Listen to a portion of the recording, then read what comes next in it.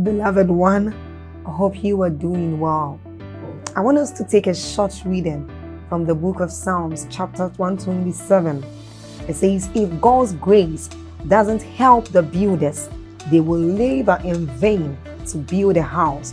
If God's mercy doesn't protect the city, all the centuries will circle it in vain. It's really senseless to work so hard from morning till late at night, toiling to make a living for fear of not having enough. Now God can provide. I want you to see this. It says God can provide for his devoted lovers even while they sleep. Now this tells us of the great things that we enjoy anytime we come into God's presence. It tells us of the blessings we enjoy anytime we are with God. And then we can do this through prayer, through the word of God, and even as we are about listening to that. So I want us to do something. We are going to like this video. So then please hit on the like button if you have not done so. This helps YouTube recommend these videos out there to anyone, so everyone can have access to it. Also, by doing this, you help in the spread of the gospel and of the good work of this channel. Then don't forget to leave a comment in that comment section. Hit on that subscribe button if you haven't done so and you are new here, and then get on to the notification bell and do us the favor of tapping on it too. You are blessed. Stay blessed. Thank you, Jesus. 2 Corinthians 13 verse 14. We there? 1, 2, read. The grace of our Lord Jesus Christ and the love of God and the communion of the Holy Ghost be with you all. Amen. One more time. The grace of our Lord Jesus Christ, which is the love of God, and the communion of the Holy Spirit be with you all. Hallelujah. One of the greatest blessings, I believe, of God in my life, aside from the gracious knowledge of the person of the Holy Spirit, one of the greatest blessings that I consider from God to me is the deliverance that he brought to my mind by letting me know that the kingdom is founded upon definite structures. Do you understand what I'm saying? I grew up and I was taught that whatever will be, will be. Have you heard that kind of teaching? I was taught that whatever happens, just give thanks and don't ask any question. I was taught that whatever you don't understand, God doesn't want you to understand. If he wants it, he will reveal it to you. So I grew up letting God become absolutely responsible for my life, and it looked very spiritual. Hallelujah. And I found out that my life was like a chess. Anything would just be played left, right, and center, just like many of our lives. But then I got to understand by revelation and by the ministry of treasures in the body of Christ, how that when it comes to the gospel of the kingdom, it is a gospel of partnership. Many men of God call it covenant. I choose to call it partnership. The reason is because in a covenant, if you break the terms of the contract, you will suffer. But in partnership, your partner can help you even when you default. You see why I choose to call it partnership? I'm not against the concept of covenant, but I feel comfortable knowing that I'm in partnership with the Spirit, because it is possible to be in partnership with someone who is able to cover for your limitations, and that introduces the mercy of God in the equation. But the fact that the mercy of God is available does not mean that I will not play my role. Hallelujah. Praise the Lord. And week after week, by the grace of God, is that rain? Please come in. Ushers, coordinate them. Let's be very fast. Come in, sit everywhere. Everywhere. Please come in. Come in. Come in with your chairs as much as possible. We apologize. It's a rainy season. Come in. Just bring them in. Please let the rain not. We already appreciate your commitment. Bring them in. Their spaces. You can add more seats in front. Please. Hallelujah. We really apologize. We're a very responsible ministry, and my heart goes out to all those who do not have seats or those who are outside. We really apologize. Praise God. You can add more chairs in front. Bring them in front. Don't feel embarrassed. Relax. Make yourself very comfortable.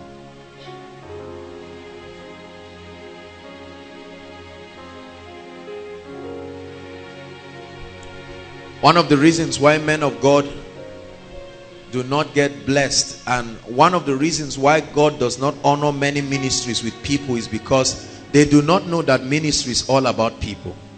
Hallelujah. When you treat people like animals, they will not come to your church or to your meeting. Hallelujah. Forget the fact that we teach and say, okay, the Holy Spirit is this. If you like, don't come and get blessed. By the time you see empty pews again and again, you must change your confession.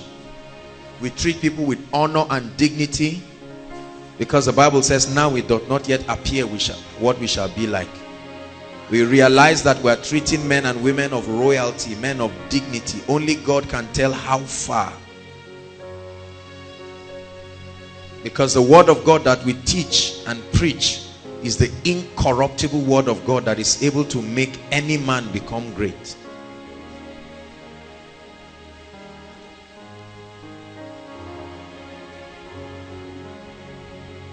Once again, we apologize. Thank you, Jesus. So tonight I'm teaching on one of those keys again. Many of us have been receiving these keys again and again. Please just indicate by way of lifting your hands if you know that you are gaining understanding into the operation of spiritual things. Let me see your hands. That you can, like a doctor, look at someone's life right now. Hallelujah. Come, sir. Can I use you? Come. If this brother comes to us right now and he says, I'm being oppressed by demons and powers of darkness, I expect anyone who has been faithfully listening to these teachings, and even the many thousands and millions online who are following us, listen, I expect that you should be able to provide solution to this brother. Hallelujah. And that solution is not to take him to Joshua Selman. If the solution is to take him to Joshua Selman, then you are not learning enough. Because the goal is not for one man to stand and become Alpha and Omega. The goal is that by the investments of the word of God in you, you are able to have the ability, the revelation, the faith, and the anointing to legislate on behalf of heaven. Hallelujah. So I expect just anybody at all to be able to walk up to this brother and say, brother, if you are in Christ, you are seated with Christ in heavenly places. And although this is true, don't feel embarrassed. It doesn't mean that because you are going through what you are going through, the word of God is a lie. I am here as an ambassador to enforce that verdict in your life. Hallelujah. And then you expect the backing of heaven. If this brother comes right now and says, nothing is working in my life, there's no job, there's no finance, there's no marriage, there's no open door, I'm a failure all round, I expect any of us to be able to sit with this brother in 3 days, and by the revelation, the strategic revelation of the word of God, you should be able to bless him. Listen, the knowledge of the word is a gift you can give people. Hallelujah. I can count money, my brother, even if it is 1 million naira. If I give you, it will finish. Either by carelessness or fruitful use, it will still finish. Are you getting my point now?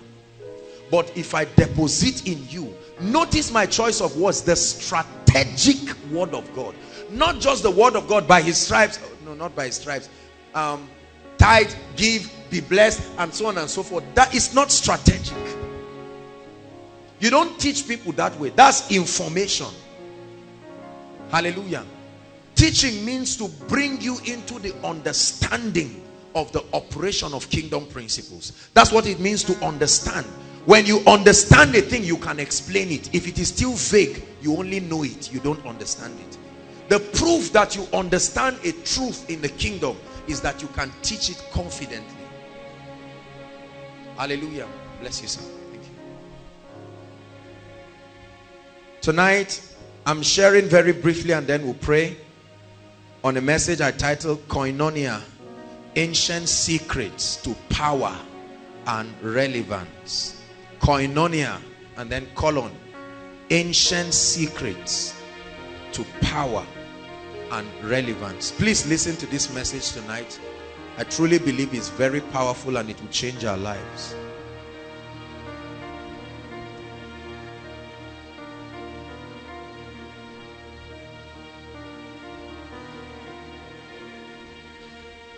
His grace, your grace, I'm nothing without you. It's grace, your grace shines on me. It's your grace, Lord, I'm nothing without you. Your grace shines on me. Listen, you know why I took this song? You know how confident I am about life? You cannot imagine. It's not arrogance. Look, see, when you see me teach these truths, the Bible says, I found your word and I did eat them, and they became a joy and a rejoicing to my soul.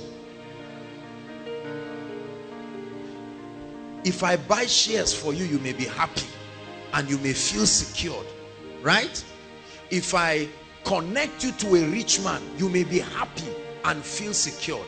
If I connect you to an anointed man, you may feel happy and secured. But brothers and sisters, when you are connected to the revelation of the truths of the kingdom, is the ultimate secret for confidence in life. Absolutely. Absolutely. It's like beer that intoxicates.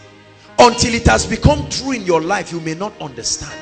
This is why Paul even had to correct himself. He said, we make our boasting, but then he said in the Lord, so that you will not be misunderstood.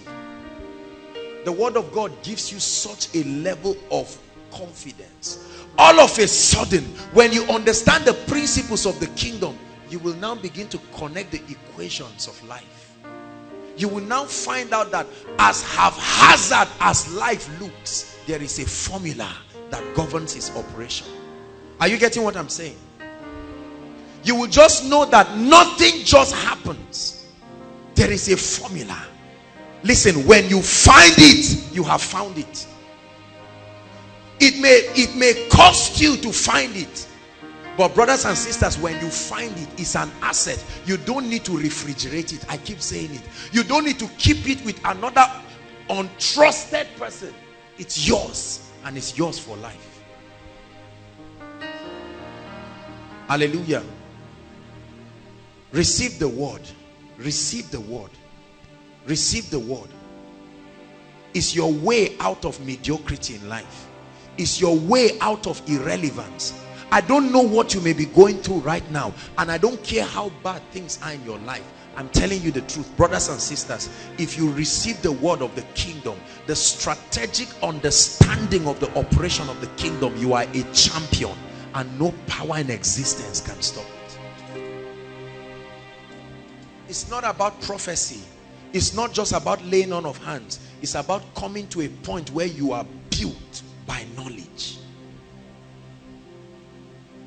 So when you look at life, the thing that makes others panic, it no longer makes you panic. Because you understand the hidden operation of these realities. Many people just wait for the physical consequences of whatever happens in the spirit, and then they try to manage it when it appears physically. That's a risky way of living. Hallelujah. The Bible says, they that know their God Daniel 11:32, the B part. He said they shall be strong, and in this life they will do exploits. There are some of us here who are ministers of the gospel, and we are trusting God to stamp his hand upon our lives. I'm telling you, this is the way it works. There are some of us who are great leaders, corporate leaders, great people in different areas of our lives. There are some of us who have come on behalf of ourselves and the numerous confused people that we have in our lineage, and we know that we are the saviors. If we miss it, there might not be a door of opportunity. But I have good news for you. They said about Jesus, can anything good come out of Nazareth? The word of God has equal value to any man. There's no tribalism about the word of God. I hate tribalism. You would have noticed that. I hate tribalism of any sort, because the word of God places us in the same position. Your only limitation is your degree of persistence and your degree of passion to spiritual things. What the word of God will do to a Hausa man, it will do to a Yoruba man. What the word of God will do to an Igbo person, it will do to a South person. What the word of God will do to an illiterate, it will do to a professor. The word of God has equal value if it is received, believed, and acted upon. This for me is the ultimate representation of God's justice, that God is a just man, truly. Because if the word of God had a way of becoming an advantage unto others by default, then would have said God is playing injustice somewhere. That means the word of God gives me the same opportunity, the same opportunity, the same opportunity.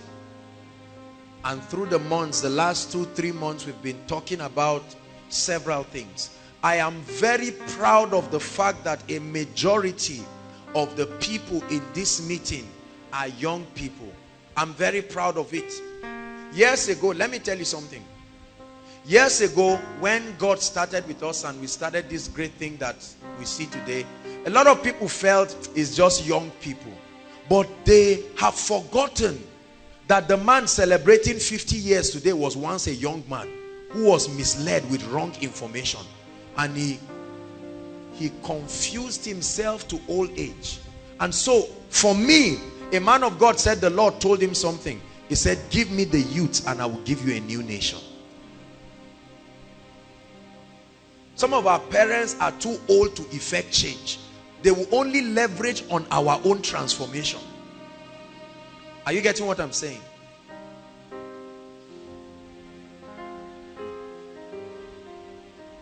Some of you are in children ministry, and when you are talking to the children, you just look at them, little children. Hello. Wake up and see those who were. I still remember very vividly when I was very, very small. If you have forgotten, you are really old. Hallelujah. I remember a few commitments that I made in my life to seek God. I have no regret. Because I always say this. Young people have time, but they lack knowledge. They are inexperienced. They are naive. Old people don't have time, but they have learned the lesson through pain. But there's no time to correct it. So we have the advantage of knowledge and time. And I will get all the knowledge and do great things for the kingdom. Hallelujah. Isn't it amazing that some of the truths we are hearing, a number of people here are married, but most of us, many of us here are not married. Is it not a great blessing to know that your children will not argue one day and say, goodness, what sort of father are you? Or what sort of mother are you? Are you not happy that your generation will look at you and say, we were blessed to have you? Hallelujah. I give God all the glory. I treasure this ministry. I treasure that which God is doing. It is an opportunity to transform lives. I said this thing about 5-6 years ago, that we are all going to be great, and the great part is we'll all know one another. Yes, we'll remember one another. cannot underestimate what the Holy Ghost is doing in the lives of people. This is a renaissance. It's a revolution. It's like the foxes that Samson set on fire and just sent them. There are some of you sitting down here, even you do not know how mighty. Who knows, maybe there are wives of presidents in this place.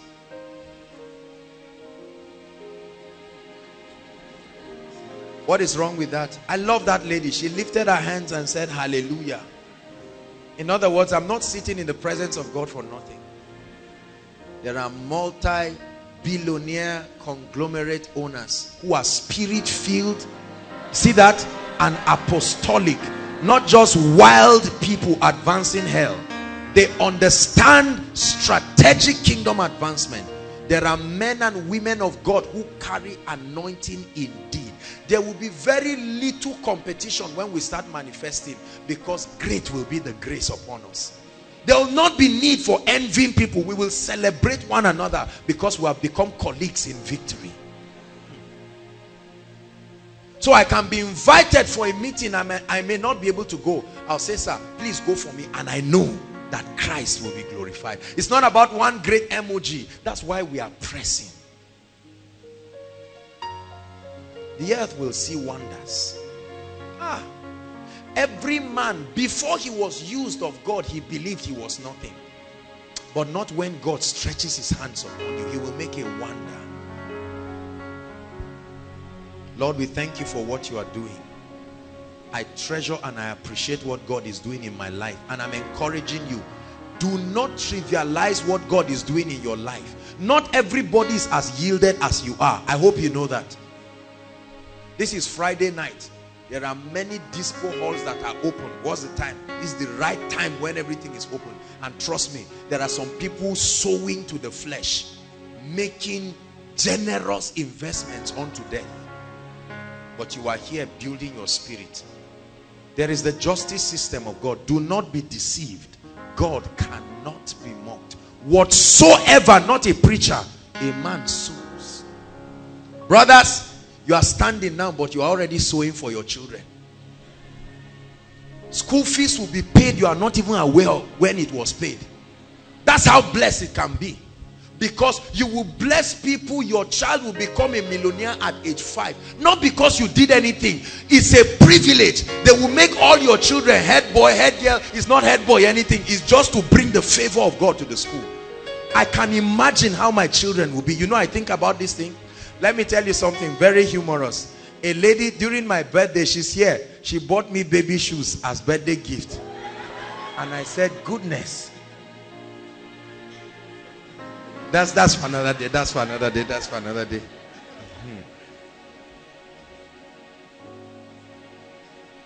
Do you believe in what God is doing in your life? Yeah. That you will end certain cycles.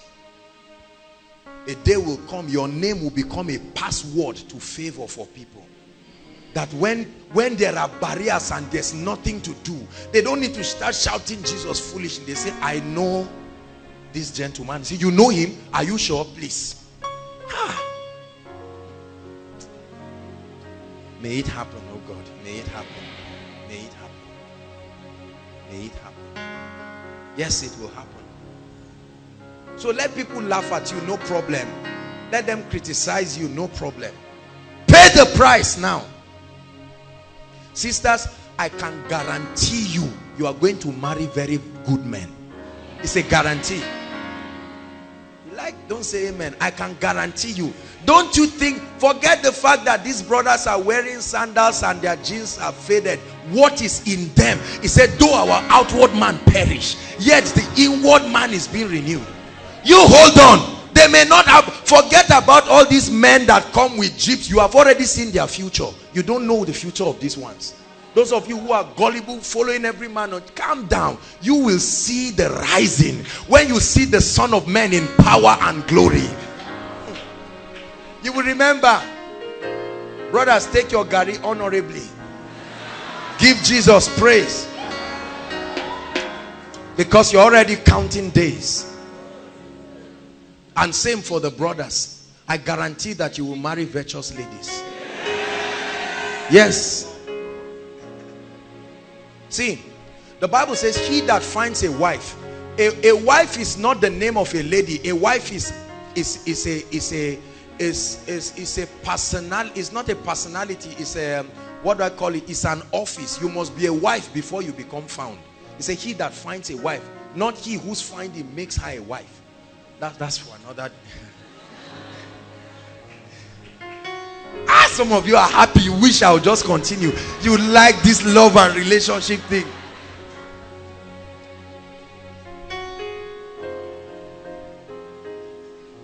We're taking over the mountains. Yes, we are. We are. We are. Say after me, I'm great. Please say it with revelation. I am great. This is not just, it's not just those childish confession. I am great. I'm really great. Say I'm influential. Thank you, Jesus.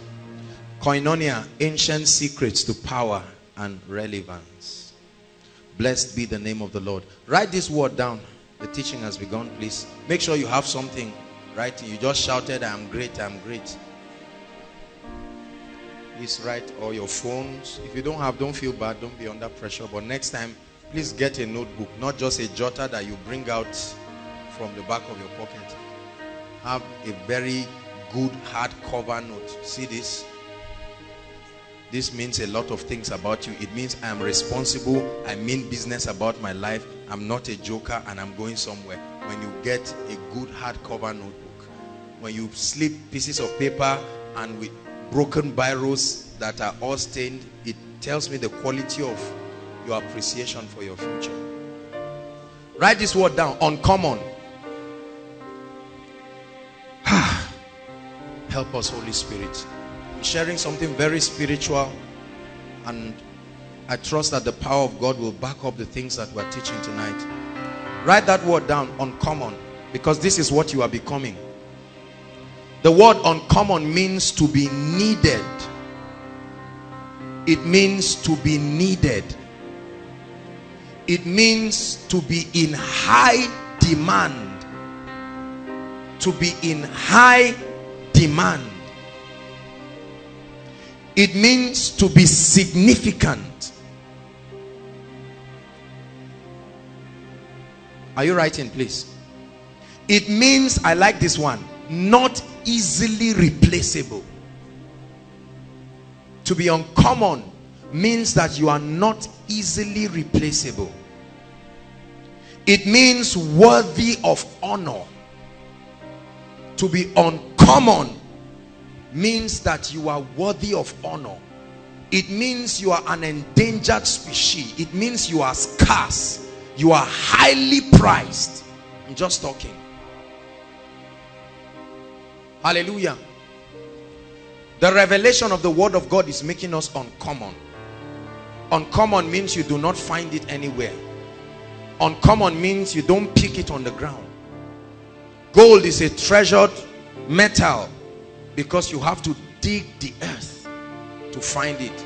No one treasures sand so much because you can bend down and just pick it up.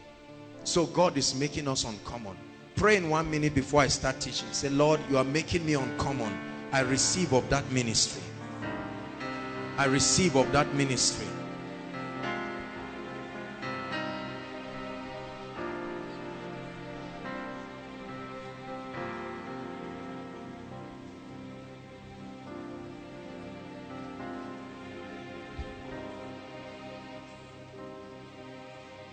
Pray.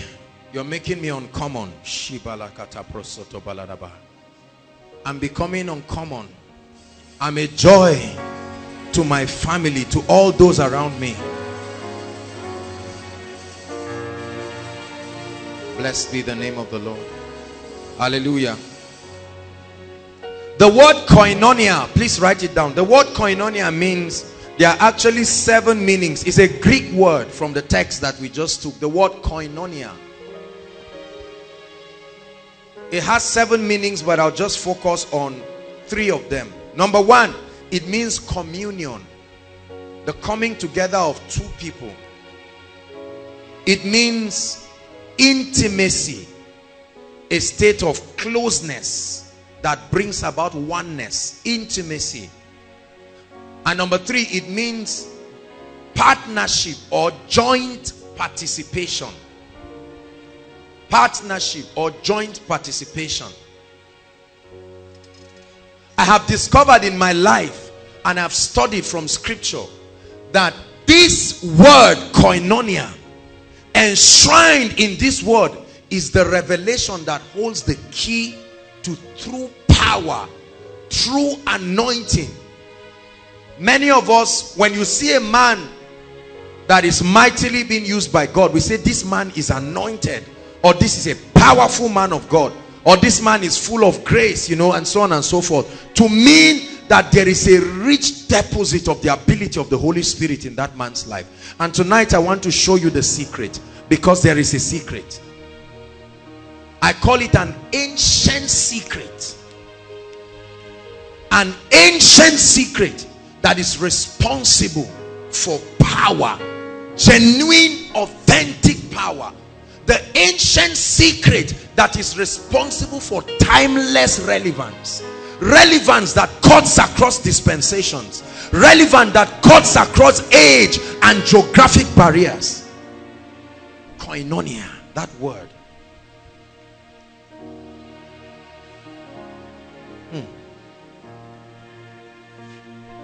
Every man in scripture, we see when you read from Genesis down to Revelation, you see that God used all sorts of people. He used tamarats, he used thieves, doubting people, temperous people, educated people, illiterate people. So there were all kinds of people with their personality differences and temperaments, but one thing happened to them all. They had encounters, and they came into this mystery called koinonia, and that was the secret of the rich deposit of the Spirit in their lives, and it made them relevant through the dispensation of their generations.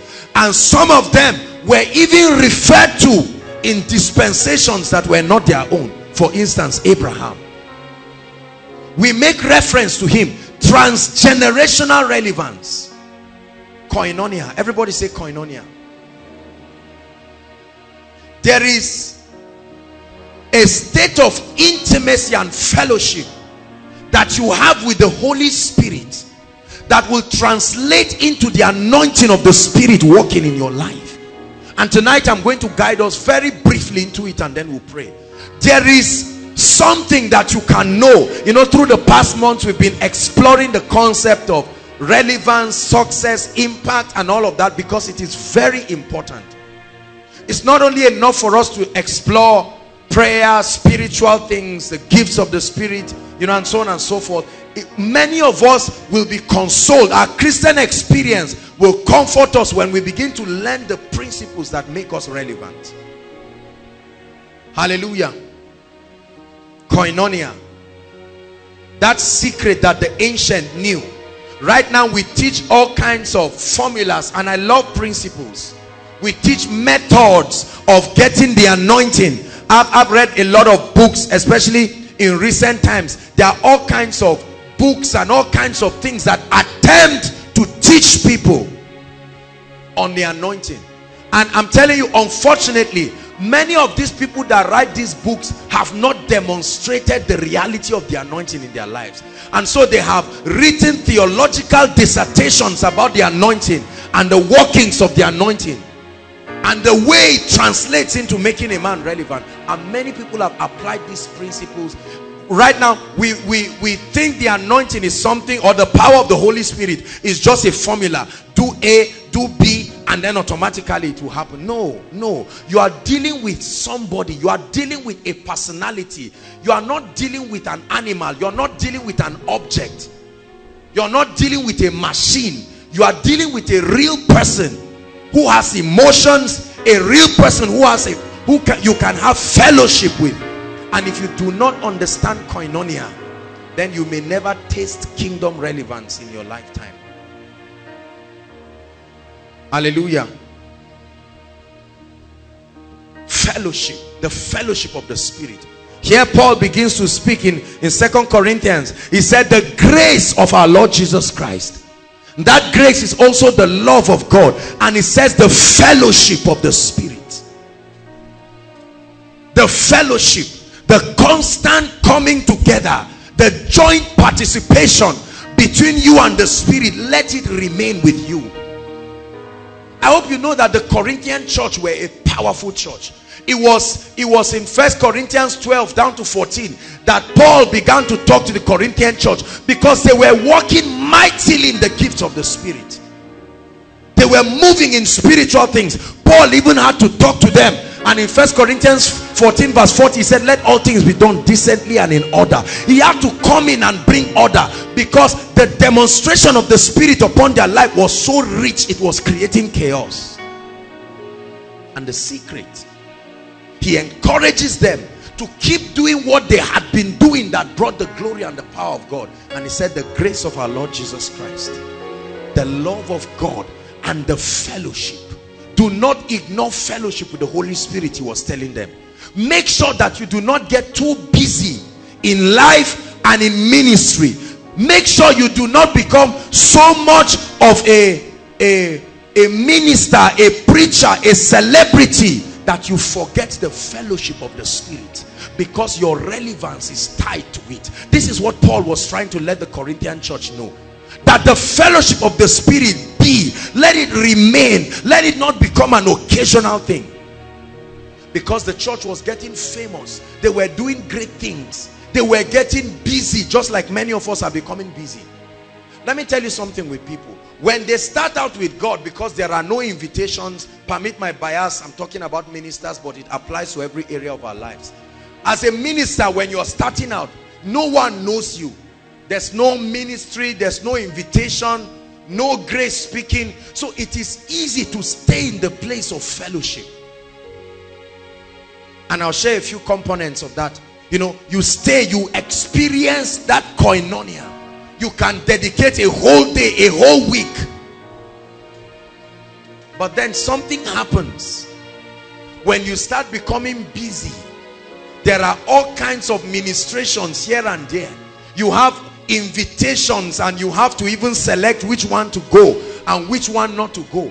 At that point, the grace and the impetus to continue koinonia is affected, because right now there is nothing to lose. Even if you stay for 1 month and you don't read anything, there are tapes that have recorded the workings of God in your life, and those tapes will open doors of ministration. When you stand, there will always be something to share, and God cannot deny himself. So you will still see the grace of God here and there in your meeting. And then many people become stunted, and many people even lose relevance. I preached a message, and you can get the teaching, The Secret of Sustained Glory. I think it's a preparatory message to what I'm sharing tonight, and if you don't have it, you can get it from the media. It's free. The secret of sustained glory, the secret of transgenerational relevance. I don't want to be a man of God who will be relevant for 4 or 5 months, and then one day they'll say, I remember we used to know this guy, oh, he loved God. I don't know what happened, but it has happened. There's so many people like that. In this country, there are men who were relevant in certain seasons. They carried the banner of spiritual things.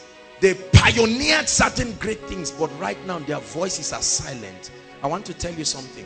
When you lose the fellowship of the Spirit, you have lost the place of spiritual power, and you have lost the place of relevance.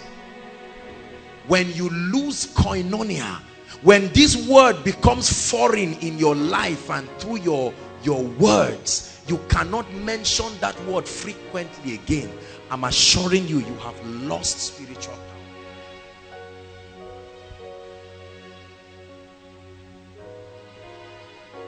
Everybody say koinonia. Say fellowship. That fellowship of the Spirit. The psalmist understood this, and he said, cast me not away from your presence. He said, take not your spirit from me. It was the Holy Ghost that took me. It was koinonia that took me from a shepherd boy to become a king over the nation of Israel. And he said, oh Lord, cast me not. It's because of the presence of the Holy Spirit, and this participation is because of my joint partnership that I've written so many songs, I've written so many hymns, that I am considered to be a great king because of one that works together with me. And it says, oh Lord, cast me not away. Let nothing happen in my life and in executing my work that makes you cast me from your presence, because at that point I will begin to lose relevance. Hallelujah. This happened to his son called Solomon. Solomon, theologically speaking, wrote the book of Ecclesiastes in his fallen state. Hallelujah. That's why he wrote all sorts of things. Vanity upon vanity, he was angry. All his vanity. He was communicating frustration because he had done all sorts of things. The man who saw the manifest presence of God twice, it was Solomon who prayed at the dedication of the temple. He said, now arise, O God, and come to your resting place. It was Solomon. Now Solomon had lost the place of koinonia, and he began to lose relevance. And he wrote the book of Ecclesiastes, advising people and communicating his frustration. He said, I gave myself to everything. Everything my eyes saw that I wanted, I got. No restraint. Because you see, the place of intimacy is the place of pruning. Is where God creates boundaries in your life. Is where God builds you. And as you're moving, prosperity, influence gives you options. It enlarges your coast, and it takes you returning to the Spirit so that he will set boundaries. Otherwise, you will break boundaries until you lose relevance. Hallelujah. It is the absence of koinonia, listen to me, that can make a man of God begin to walk and live very well and do great things. And when he finds out that God has blessed him with a large congregation made up of all kinds of pretty ladies, lack of koinonia, a visitation and a sustaining remaining in the secret place that can make him compromise on the secrets and the principles that sustain the anointing, until there are all kinds of trouble in his life, all sorts of things here and there, disturbing a man of God's wife, sleeping with somebody who came for counseling. I'm not castigating people, the mercy of God is still there, but I'm just telling us it can be preventive. Are you getting my point now? You can prevent it. It can be prevented, sorry. You don't have to wait until you pass through it and then try to manage it. There's a great man of God. I honor the man so much. He has a television ministry. He was a great evangelist, mighty evangelist. Then, if there was a little scandal, not now that a man of God can even come on stage and say, I'm gay, and then nothing happens. Congregation doesn't change. Then, no matter how little the scandal was, you've lost your ministry. A great man of God by the name Jimmy Swaggart. This man did mighty things. He was in the class of Benny Hinn and Reinhard Bonnke and all these men of God. Mighty man. But just a little scandal just dropped him down. And he's risen back today. He's doing great things. But he may never be like before again. Hallelujah. A man of God who starts in the secret and now becomes, and all that he's obsessed about is cars. He can sit down browsing all through the night, all sorts of cars, because it's just to make the order, and in 6 weeks is in his garage. Lost without restraint. Everybody say koinonia. The secret of true spiritual power. I'm teaching us this because it is important that we become relevant. What are the components of true fellowship with the Holy Spirit? What must happen in your life for us to really say you're fellowshipping with the Holy Spirit? What does it entail? Koinonia is not just a vague thing. It's something that is you can describe the activities that happen in that secret place. Number one, or before we even talk about them, let me just tell you something. If you want to enjoy intimacy with the Holy Spirit, the first thing is that you must recognize and respect his ministry in your life. You must respect his relevance in your life. This is very important. Very, very important. I can never be close to you if you do not communicate to me that I am needed in your life. Is that true? How many of you have found yourself restraining yourself from certain people and friends because they act every time you are around as though you are a pest? Is that true? Have you seen people like that? Even when there is fire falling on their head, you say, let it fall. The last time I went there, they treated me like a dog. Can I tell you something? The Holy Spirit is God. Make sure you write it. The Holy Spirit is not an archangel. The Holy Spirit is not the first man. The Holy Spirit is God in all the fullness. So you must be able to respect and be prepared to receive his ministry. I learned that from Benny Hinn. Till today, when Benny Hinn stands upon his crusade stage with hundreds of thousands of people and millions of people, he gives acknowledgement. You know what it means to acknowledge a man? Go for occasions and you find out that if there are dignitaries seated around, they don't start the occasion proper until you acknowledge them. In our midst here is so and so, and then they say a little bit about the man. He was able to do this, and while they are doing that, the man is excited, he's happy, and there are ushers already standing close to him. Say, ladies and gentlemen, please make welcome this and that and his lovely wife. And two of them try to pretend, I don't want to go, and they say, please sir, we love you too much, this seat was made for you. And you are acknowledging them, and the amount the man did not plan to give, he will give it because he was acknowledged. The Bible says, in all your ways acknowledge. It didn't say talk to him. Many of us talk to God, but we don't acknowledge him. Hallelujah. Do you respect the Holy Spirit, or do you just believe in him? I respect his ministry. There is an invisible person, brothers and sisters, that stands close to me. Take that person away from me. 2 weeks. 2 weeks, Joshua Selman is dead. People will keep asking, what happened? Maybe he has gone to Babalawo. Maybe the charm was not renewed. Everything has backfired. The presence of the Spirit. I'm not embarrassed. Listen, and let me use this to teach you the secret of friendship. For many of you, everybody you come close to runs away from you. Let me tell you what is wrong now. It's not necessarily demons. It's because your life creates a picture that trivializes the importance of people in your life. The Bible says, he who wants friends must first show himself friendly. If I come to your room and you are frowning because you want to put food and I'm full, it's not even that I want to eat, but the way you are frowning, you are creating a body language that tells me, you self now for you. You know, you think I'll come there again? But when I come and you celebrate me, you show genuinely from your heart that if I were to come 100 times, you will still receive me. A time will come when I will make my habitation in your house there. That's what happened to the prophet. Remember the prophet and the Shunammite woman? Every time he passed, when the woman saw him, she made table. She studied the things that he liked. She put a table for him because she noticed he was always receiving from God and writing. And the prophet was so amazed. A time came when she even created a room for him, and she was blessed. Do you make room for the Spirit? You get up in the morning, you get up in a whole week, and you don't care about him. You don't talk to him. And then sometimes we come for koinonia and people just tell a lot of lies. You are the love of my life. Love of your life. Of your life. Not even of your day, of your life. I wouldn't trade you for silver or gold. I was teaching in a ministry and I said, hold on. Do you know what silver and gold is? Silver and gold can change your life and your family.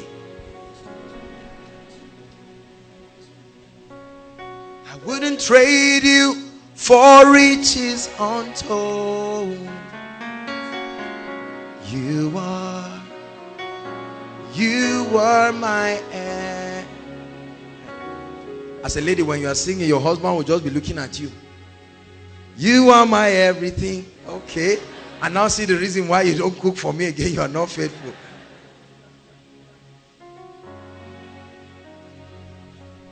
Can you give the Holy Spirit your all Can you let him know that I have no ministry without you? This is what I tell him in the secret place. I say, Lord, people love me today because you love me. If I reject you, that's the same thing that will happen. My life is a reflection of the honor I give to him. Every time I honor him, I find out that people honor me. Every time I find out that my honor for him is dwindling, I see it happen in my life and I run for a retreat quickly. Hallelujah. When you dishonor the Holy Spirit, your life will reflect that dishonor, because the glory that keeps you honorable fades away. Hallelujah. Say, I respect the Spirit of God. Yes, I do. I do. I respect him. I honor him. I don't just believe in him. I've had the opportunity to preach in crusades and meetings and conferences and so many meetings. I'm week after week, I'm traveling from end to end of this nation, preaching and doing mighty things for the kingdom. And in every one of this meeting, he has not left me without a witness. How could I reject him? Everyone, people send me text messages. They say a lot of things. Joshua Selman, thank you. Your messages are changing lives. Your messages are doing this and that. And in my mind, I say, our message, Holy Spirit. They just don't know. You know that song? What's it? They don't know what you mean to me. They don't know what you mean to me. Listen, if someone has volunteered to pay your school fees, the day you hear the person is sick with a terminal disease, what will you do? You will run like your life depends on it. Your school fees is at stake. Is that true? The Holy Spirit is the key to my relevance. If people ever clap for me, it's because of him. So as they clap for me, I only become an usher. And I say, Holy Spirit, you are the one who deserves it. When I stand and I speak, I don't have the ability to be everywhere at the same time. But as I speak, he's the one who touches people. His power. He makes his power manifest. He's the force behind the messages of this ministry that you hear, and it does something to you you cannot explain. How could I ignore him? How could I ignore him?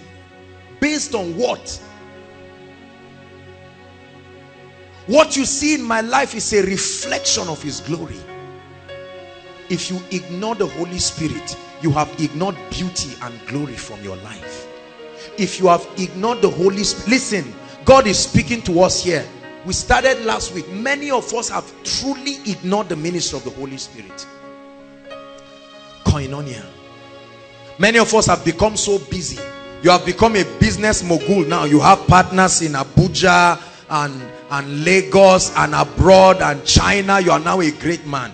You are now a 5-pointer. You nail it at will. There's no need for the Holy Spirit again. You are now married.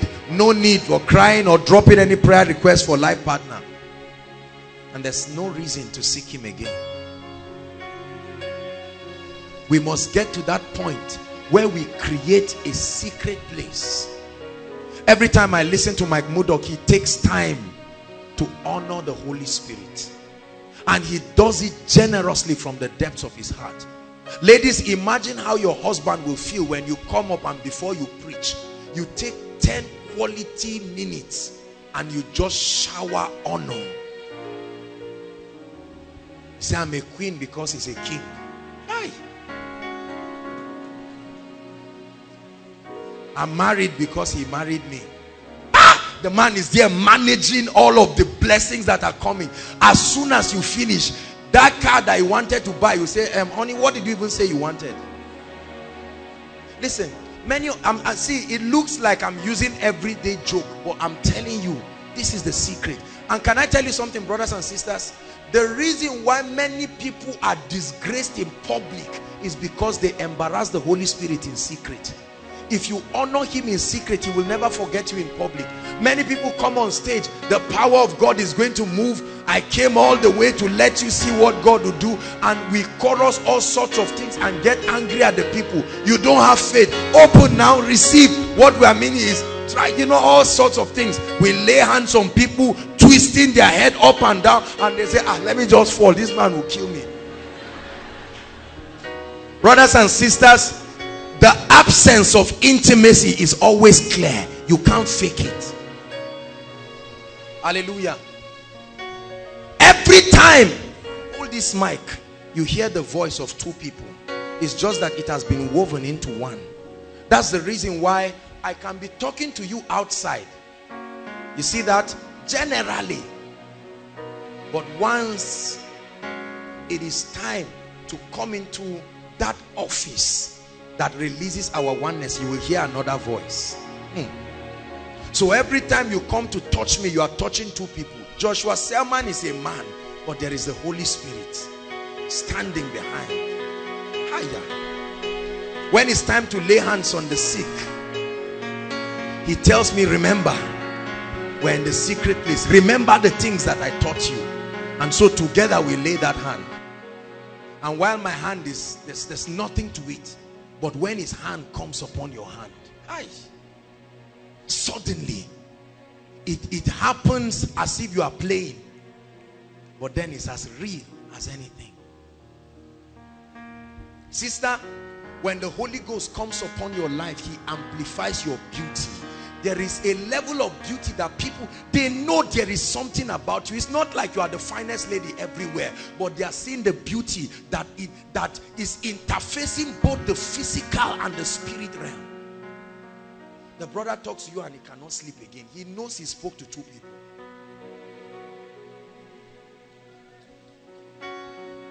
Hallelujah. And so you greet someone and you tell the person, God bless you. And that word comes with an anointing, because there is another personality. Say, I am never alone. Say it again, I am never alone. There is a personality that walks with me, that talks with me. See, if you carry this mindset, it will change your life. Oh, I'm never alone. He said, yea, though I walk through the valley of the shadow of death, I fear no evil. Why? For thou art with me. For you are with me.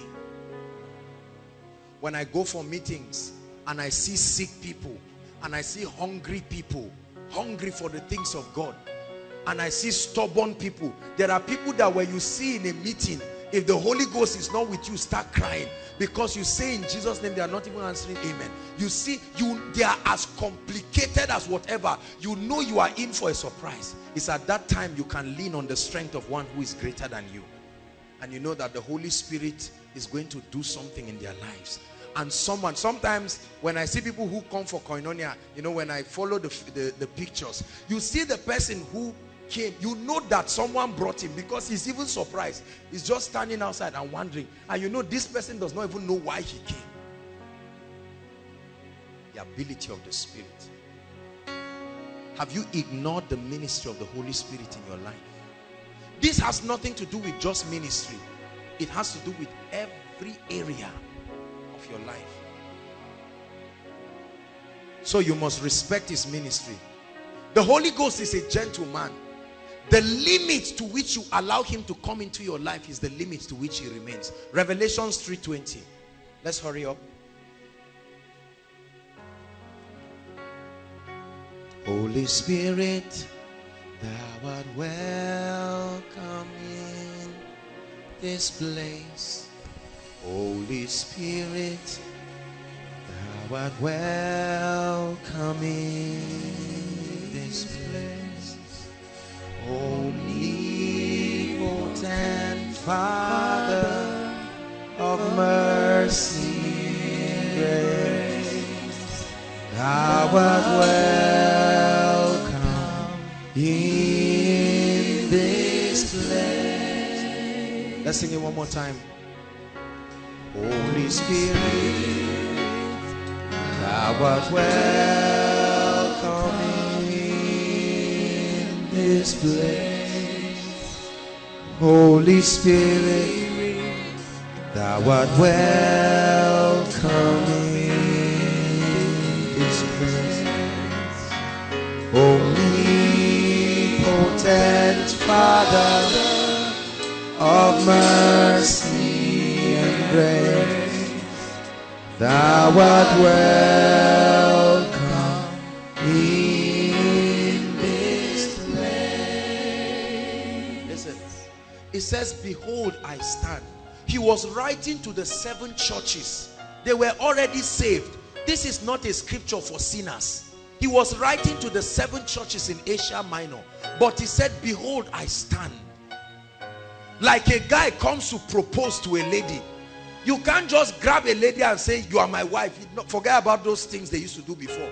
You are my wife and you. No. Behold, I come and I stand. I seek intimacy. I seek intimacy. But I will not bump into your life because you have a will. You can choose to reject me and I will go. Are you getting my point now? He said, behold, I stand. As mighty as I am able to change your life. But I stand. He says, and I knock. If any man hear my voice. That means you can be so distracted you do not even hear his voice. But if for any reason you hear my voice and what? Open the door. What does it mean to open the door? Receive my ministry. Consider it that I am relevant enough. Consider it that without me you will lose relevance. Without me there's no spiritual power. Without me you will struggle. That I am able to bring beauty and glory out of your life, out of your church, out of your fellowship.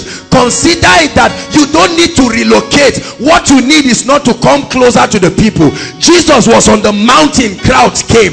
In the desert, crowds came. All these excuses we give, there are various ways of explaining the consequences of the absence of koinonia. If my church was in Abuja, people would have come. I know that. If I had money, I would have paid for everything. I would have done beautiful backdrops. It's a lie. It's a lie. There is a presence that draws people. It's called anakazo.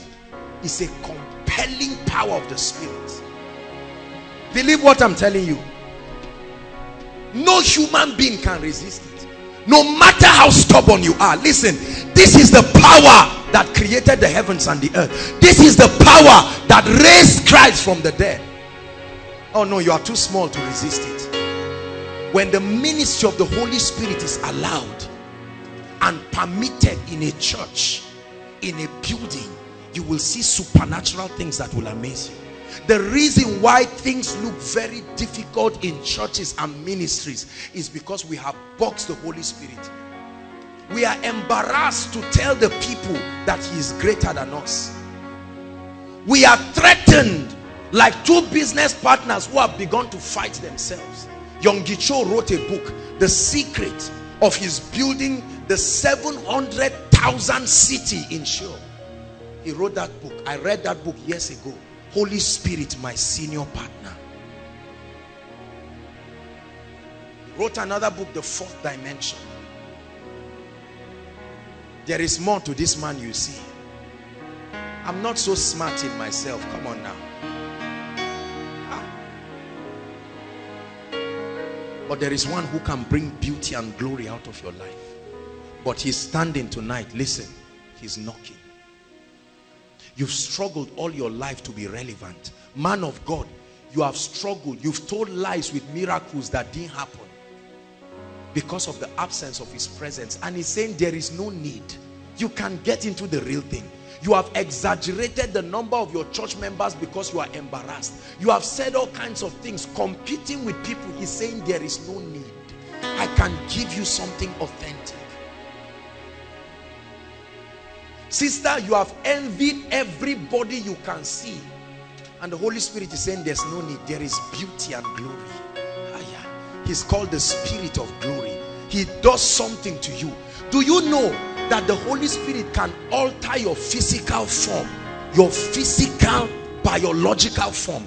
There is a depth. How many of you have seen a man who gets married to his wife and after 4 or 5 years they start looking like one another? Is that true? It even happens to some, even from relationship. Before they get married, you say, oh boy, when did you start becoming fair? You say, that's none of your business. Oneness, participation.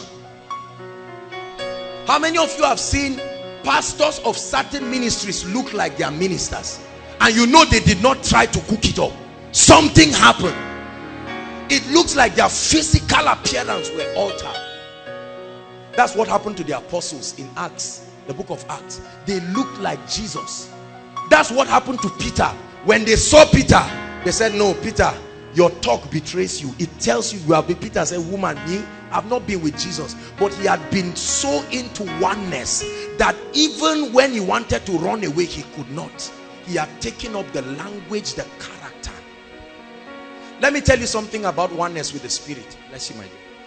When you become one with the Holy Spirit, see, when a spirit comes to walk with a man, the spirit begins to live out its characteristics through that man.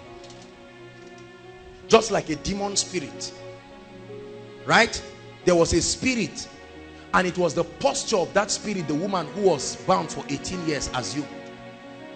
When you are praying for people, and you know, during deliverance sessions, you see people acting like animals and acting like snakes, because the spirit that oppresses them is trying to manifest its characteristic through their faculties.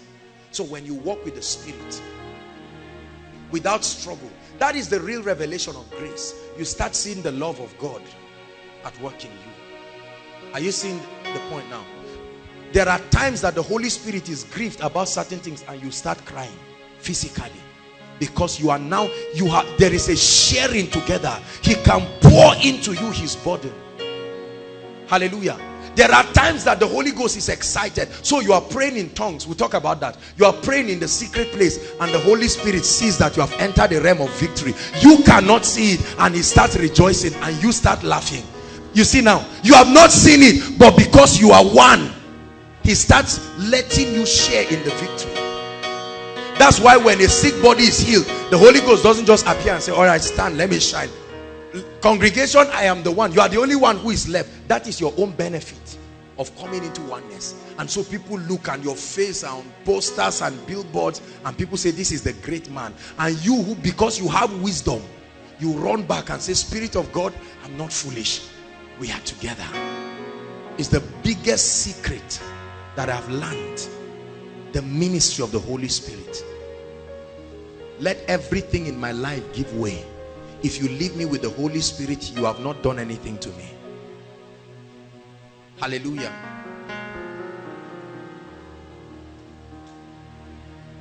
A great man of God, Apostle Johnson Suleiman, I've shared the story here, I'll share it again. He was praying at a particular point, and a great politician came to see him. Very noble man. And so when he came, 1 hour the man of God was still praying. 2 hours he was just in the room. 3 hours, the wife got a bit embarrassed. His daughter got a bit embarrassed, and she went to knock. And then he opened the door and she entered, and she was like, Daddy, this man, Abba, attend to him, let him go. And he looked at her. He said, my daughter, sit down. He said, you know why this man is here? He's here because of my relationship with the Holy Spirit. If I leave my relationship with the Holy Spirit because of him, he will never return again. Let him wait. There are many of us, as Koinonia is like this, when we see certain dignified people, we cannot worship in the presence of God because we're embarrassed. The one who makes the world clap for you, if you run away from him now, are you not foolish? Because they will not clap again.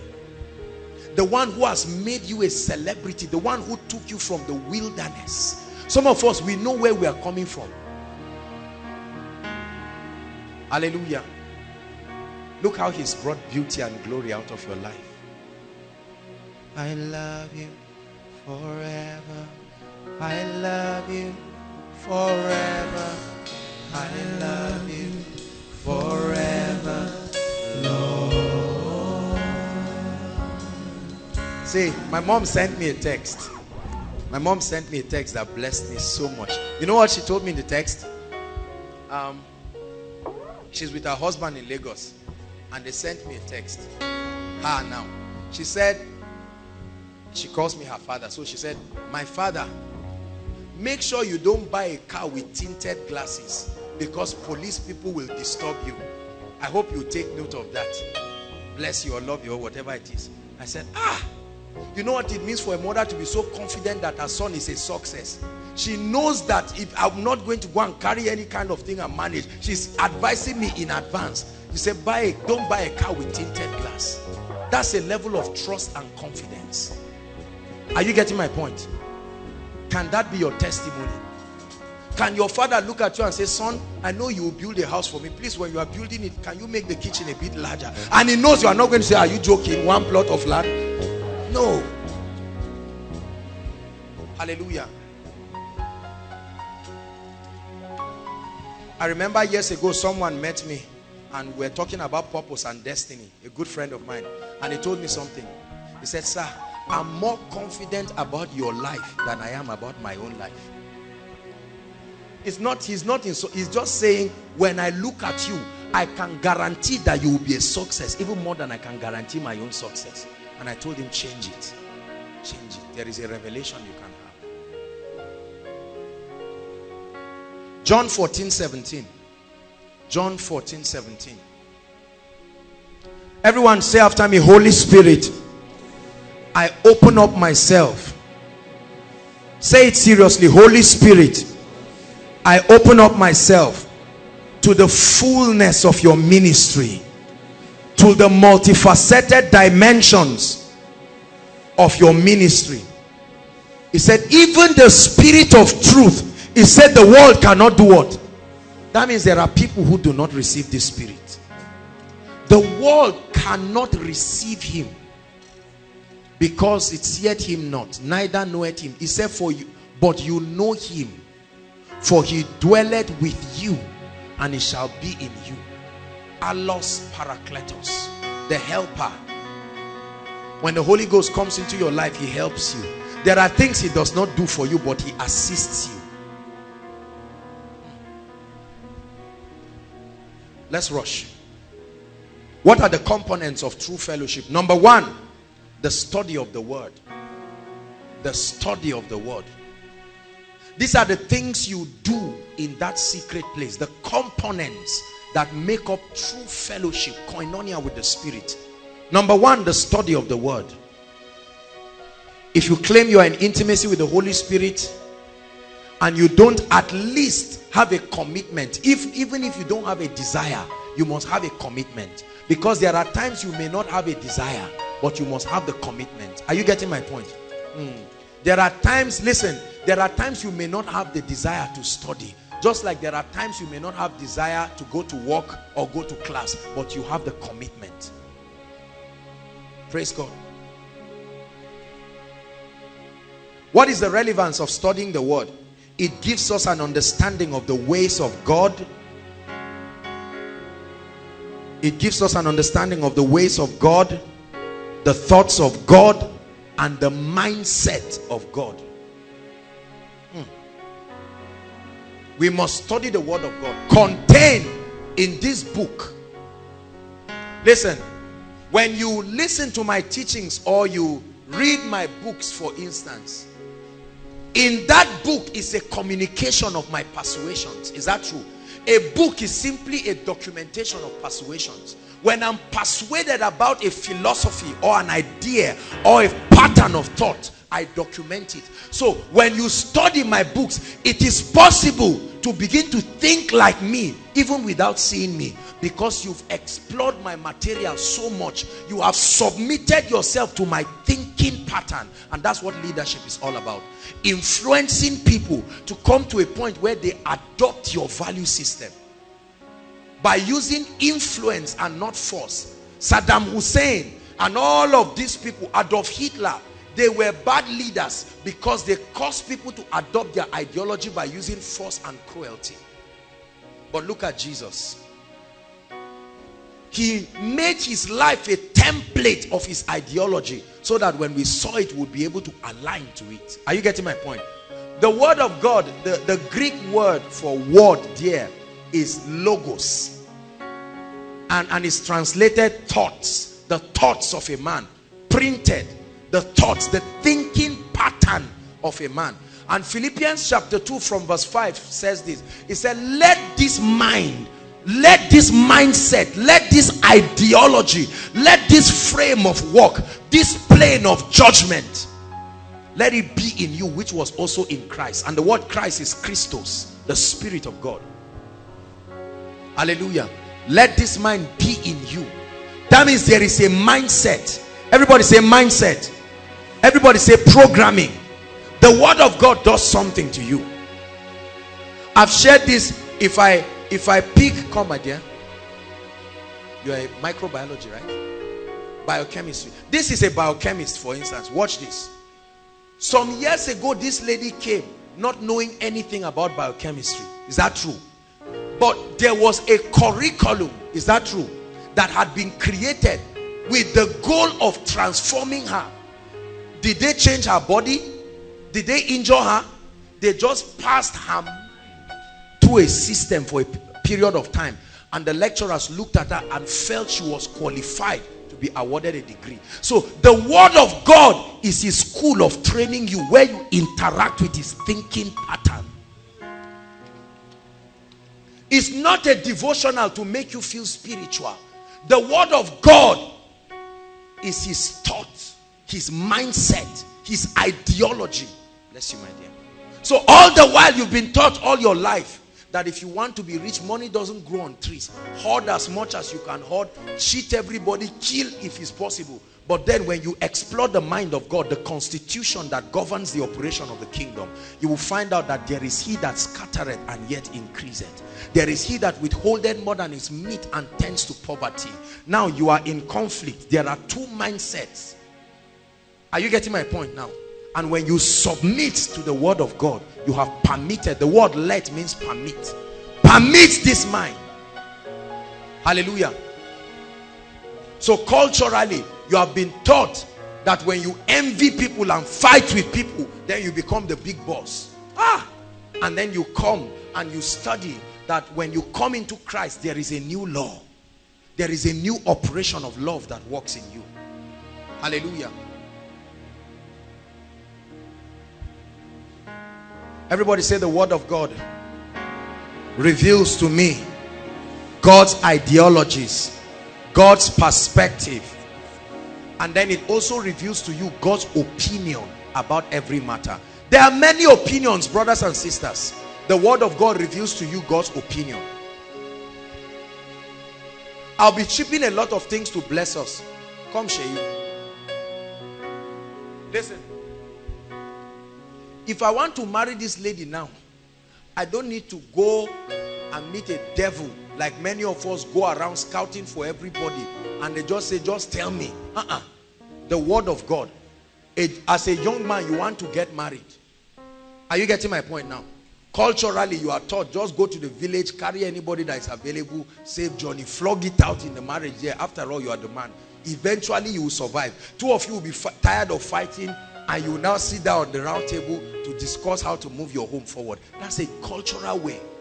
But according to scripture, number one, you know that it's God's will for you to marry. Male and female, he created them. Not two males, not two females. Male and female.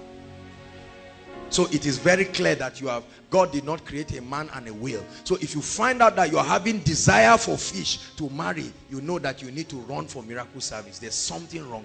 But listen. I'm teaching you how to adopt the mind of God. See that? If you find out you're having a desire for another man or another lady, you know that you need help. Quick. Either a retreat or prayer. Anyone, you need it quick. Now watch this. I'm showing you how the mindset of God affects you, right? When you now go to study the Bible, I'm reading now as a gentleman who wants to settle down. And the Bible says, for this cause shall a man, not a boy. So the first question is, what makes a man? I'm showing you how to study and meditate upon the word of God. And he said, shall a man leave his father and mother? That means he must be independent. And there are several things that bring for independent responsibility, some level of financial security, some level of mental stability. Are you seeing how I'm building? on God's mindset.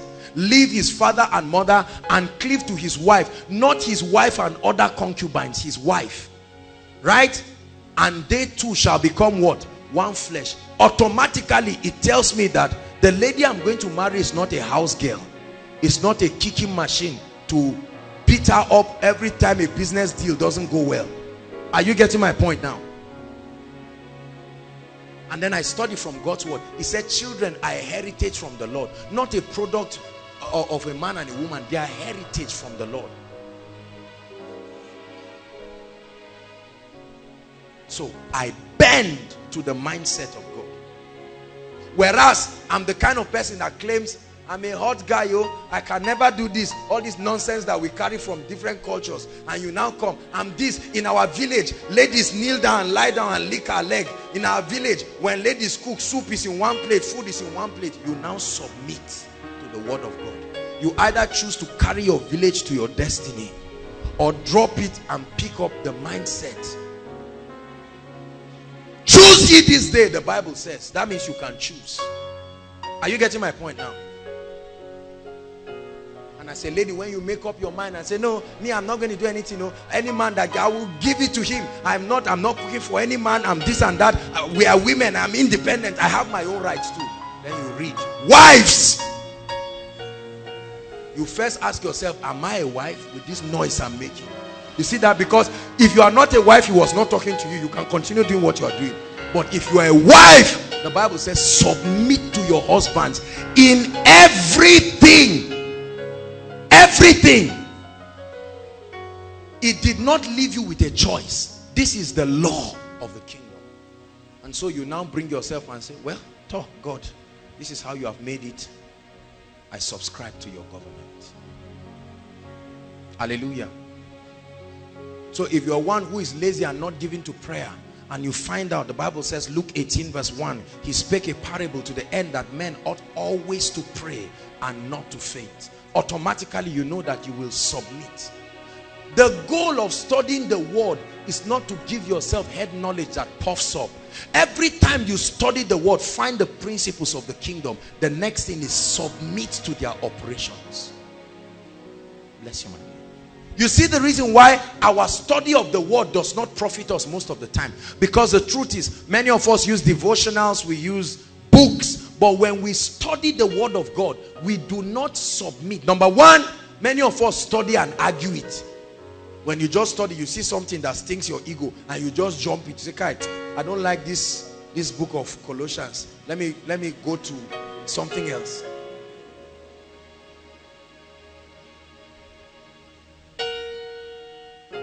What is my confidence? What assurance do I have that I'm submitting to a mindset that will not disappoint me? He said, for I know the thoughts that I think towards you. Jeremiah 29 verse 11. He said, they are thoughts of good. You see the word thoughts again? My mindset towards you, this mindset that I propose to you, like a man comes to meet a lady and says, look, I will take care of you. If you go with me in this journey, forget about what you see now. We are soaking Gary, but at the end is peace. That's what God is doing with his word. Right? He's bringing you a proposal and he's saying, look how your mindset has made your life. The quality of your life so far is a product of your ideologies. Can you bend and let me propose this mindset? I know the thoughts that I think towards you. They are thoughts that will bring you good. Thoughts of good and not of evil, to bring you a future and an expected end.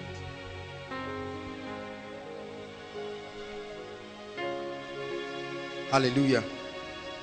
Everybody say the study of the word. When you study the word, you understand the ways of God. And when you understand the ways of God, you will easily be able to detect error. Are you getting my point?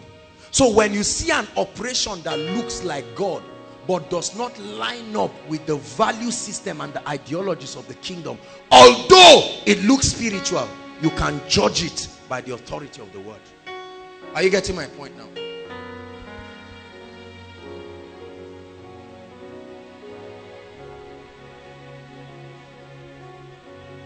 Number 2. Ancient words, ever true, changing me and changing you. We have come with open hearts. Oh, let the ancient words impart. I never study my Bible as if I'm doing a Bible quiz or competition. Many of us believe in our minds we are used to competitions. So when you start studying, you now come and meet your friend and say, I finished Colossians today, I was just going through it, I even started Ephesians. How has it changed your life? Who cares? Who cares whether you read the book? No. Listen, don't be under pressure. It is not spirituality to say I finished my Bible 20 times. If we cannot see the fruit in your life, it's like saying I know Jonathan. Every day you are telling us you know Jonathan and we are still in the same level. We say, oh God, you are lying somewhere. You are lying somewhere. Because we know the way even Jonathan's houseboy is. You are shouting every time, Jonathan is my father's brother. If not because of situation, I would have grown in his house. You are telling, at a point in time, we know that you are telling a lie. That's how it is. So every time if you speak, I'm a word addict, I'm studying the word, yet we are not seeing your life. You are the first to get angry. You are the first to slap people. You are the first to insult people. You are the first to use words that are not cultured by the Spirit. We know you have not been with God. There is an absence of koinonia. Listen, there are parameters that can measure if the word of God is growing in you. The measure of the word of God in you is the measure of the lordship of Christ in your life. Are you getting my point? He said, my little children in whom I travail until Christ be formed. So I see the degree to which you have submitted to the word of God. That is the degree to which Jesus has become Lord in your life experientially. Hallelujah. Take your time and study the word of God. Listen, you must be strategic about your studying the word of God. Every day we have devotionals to help us here, but you don't have all the time to study the word of God for 8 hours every day. That's not how to grow. That's a religious way. There are many of us that put ourselves under unnecessary pressure. I don't study the word of God like that. Every day I look at, there are times I get up in the morning, there's no time for anything. I have so much activities, but I dedicate periodic times when I stay with the word of God intentionally, for the purpose of discovering the gems and the treasure in the word and applying it in my life. How have you been studying your word? So that you can quote. Some of us even have some Bible memory aids that help us. Philippians 4:13, I can do all things through Christ who strengthens me. This and that and that. Who shall ascend to the hill of the Lord? Jeremiah chapter this and that. And people say, whoa, your life is not changing. You are quoting dangerous scriptural principles that have changed the lives of ancient men. But because this thing was not done for the purpose of intimacy, it was simply done to find relevance outside of the Spirit. I'm not against Bible recitation. If you stay with a man so much, you should be able to know his words. Your word have I hidden in my heart, the Bible says, that I may not sin against you. How shall a young man keep his way pure? Not by trying to run away from iniquity. He said, but by meditating. By meditating. By meditating. So my value systems change. Hallelujah.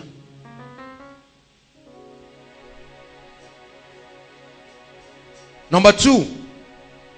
The components that make for true intimacy, true fellowship. Number 2 is a life of praise and worship. Praise and worship. What does praise and worship do? It creates the atmosphere for the Spirit of God to manifest himself and to commune with you. The Holy Ghost does not show up everywhere. His manifest presence, his omnipresence, the ability to be everywhere is there. Where can I hide from your presence? The psalmist says. But his manifest, his revealed presence, that he reveals himself for the purpose of communion, it doesn't happen everywhere. Look at me. Have you seen two people in a relationship? When it's evening and they want to really sit down and talk, does the guy just look and tell the lady to sit down, and then him too just sits down in the middle of a junction? How was your day? What do you think the lady would do? The lady will say, this is a picture of many things to come. I'm plotting this graph and it's not heading up to your tent, O ye Israel. You see that? There is always a preparation. Because this guy loves this lady or he's trying to win her heart. He would dress the place, he will arrange it. If she likes red flowers, somebody that you know has no business with red will go out of his way, buy red, buy anything that looks like red. It may be even the ox blood. To him is red. At least he tried. He will bring it and arrange something and says, I did this for you. I prepared this place. This is your own place. Sit down. Many of us do not know that there is a geography where God meets with men. You can set up an altar, a meeting place. Solomon dedicated a place in the temple and he said, oh Lord, let this be your resting place. Wherever people are, if they turn to Jerusalem and pray, hearken to them. Hallelujah. You can make your house or your room an altar. There are people here in this church building. You see them in the night, they come, some of them pray. There are some of us, our rooms, there are some of us, certain places, some toilets, some garages. It doesn't matter where. People just lock themselves somewhere and just say, Lord, I have come to fellowship. And you just sing songs of worship. I love you, Lord, and I lift my hands. That's fellowship, koinonia. To worship you. And you're luring him with your worship because he cannot resist worship. Oh, my soul, rejoice. Take joy, my King. And your phone is ringing and you leave it there. It's the guy that says you should send your bank account and you leave it there. In what you hear. The devil is saying, keep singing. You will finish singing and eat your fingers. Let it be a sweet. And he's watching. He's watching. He's seeing the way other things do not mean nothing in his presence. Priority. Sister, you are just singing, I love you, Lord. And Prince Charming is flashing. Ha! Your body. Abel wants to worship. Cain is saying, you better call now that things are working for you. You have been praying and submitting prayer requests. This guy is already being nice now. Let it be a sweet, sweet sound. Anything you love above the secret place is an idol. I don't care what it is.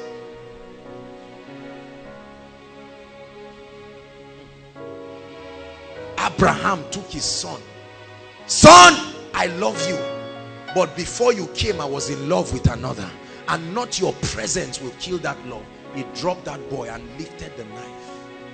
The reason why many of us may never encounter certain dimensions of glorious things is because God tested you with that thing and his presence, and you gave up his presence for it. It's the same thing as trading your birthright for a pot of soup. Soup that you eat and 3 hours later you are hungry. Hallelujah.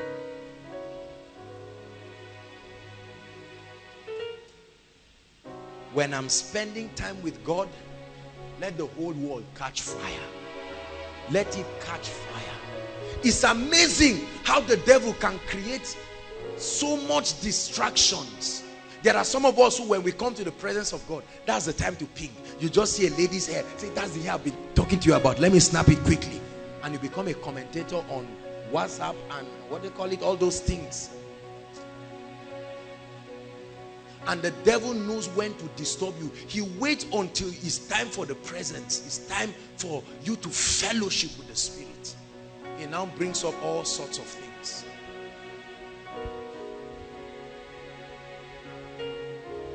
Psalm 100 verse 2 says, come before him with singing. That is the protocol of his presence. Sing to the Spirit. Many of you don't sing. Every man that moves in the anointing is a man of worship. It's a secret of the anointing. That's why you see us take out time. That's why you see these people standing. You don't want to imagine the sacrifice that they spend. I'm on stage and they're on stage with me, even if it's for 10 hours. And the keyboard is playing. Why? Because he's worshiping. We are creating the atmosphere. He said, I will reveal my dark sayings upon the harp. The prophet knew this. And so he said, bring me a minstrel.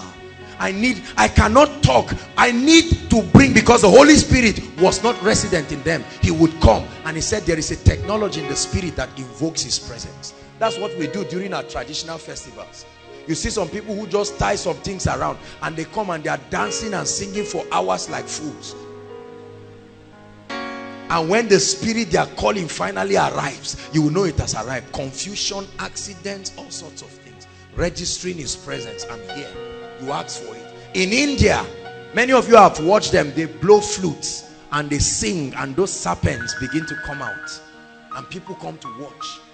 Music is a law of spiritual operation. It's not just a principle. That's why when you listen to all these classical musics, orchestras, you know, and all this contemporary worship, they do something to your spirit. I have a bad voice, so what? You are not presenting a special number. It's called the secret place. Even if you are not called into the ministry of worship, God is not complaining. He loves it the way it is. Sing any song, compose your own song. Hallelujah. Have you seen a lady in love and the guy said, I want to sing for you, because his friend said that's what I did, and the guy is not a good musician. He doesn't even know that the key he's taking is not even the key of the right song. He's mixing words. He's just singing all sorts of songs. And because the lady loves, she's saying, wow, you mean you learned this song today? And the guy is saying, you cannot imagine the days of rehearsal. And he's making all sorts of mistakes. Listen, I'm showing you something about some of you. It has happened to you. That's why you're laughing. You are seeing how this guy is doing his best. He's even closing his eyes. He's communicating his passion. On a very good day, you would have gotten up to work, but you appreciate. That's how the Holy Ghost is. He's not complaining. He's not complaining. We can tell you here that your voice is not good, but when you are in the sea, go off key, go up, go down, sing bass, sing anything. It's you and him. It's called koinonia. There are not many people invited. He, not them, that dwell in the secret place. The secret place is not a congregation. It's a place where you meet. It's a love affair. It's an intercourse. It's called koinonia. Dance with me. Remember our song? Lover of my soul,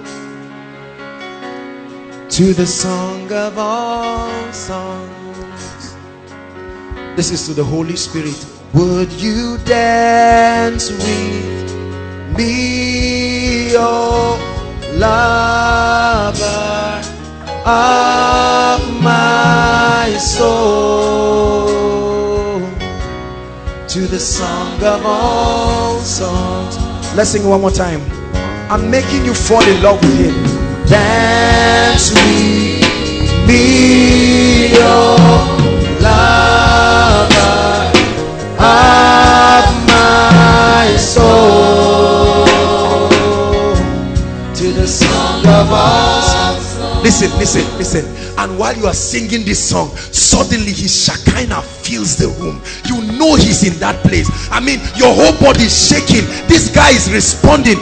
Your love song is attracting him, and you're just shaking and you're wondering. Scriptures are just coming in your mind, and as that is happening, God is talking to people. Bless him, bless her, favor him. All that is happening in the secret place. There are sicknesses and challenges. There are burdens that you have, and you take to the secret place, and you're saying, oh Lord, about this CGPA, I just saw my CGPA 5 carryovers, and he gives you a song to sing for him, because when you sing, it brings him, and that song begins to comfort you. Whereas you were crying about something, after meeting with him, you wipe your tears and you get up and walk like a king. You have a challenge in your life, you're struggling with a habit, you're struggling with something, and you go to his presence and you begin to sing and say, Lord, something else is taking your place in my life, and I'm reporting to you. I'm a faithful bride. I'm reporting to you that pornography wants to steal your place in my life. I'm reporting to you that pride in ministry is taking your place, and as a jealous God, like a man who is fighting for his bride, he will come and say, let me see that devil that stands.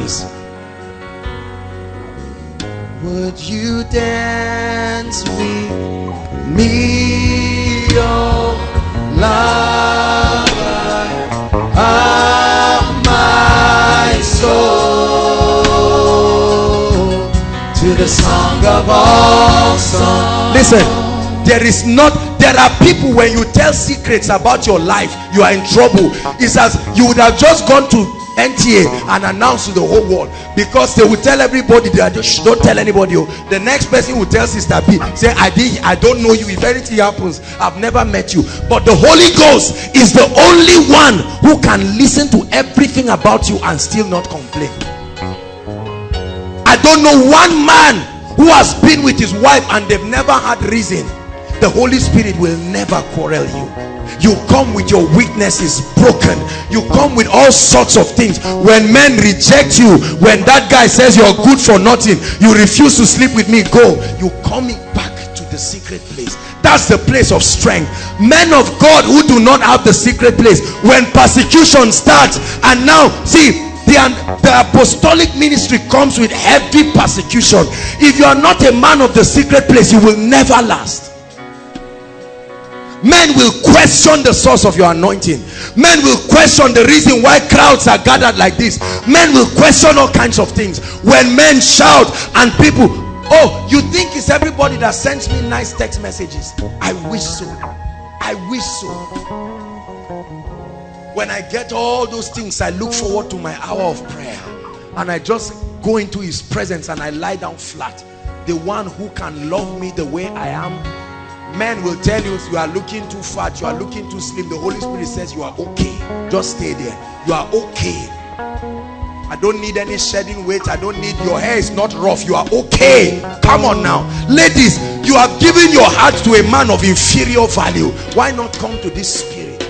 You gave your whole life to a man you were sure that you are not the only one in his life. But this is one who has pledged commitment with you forever.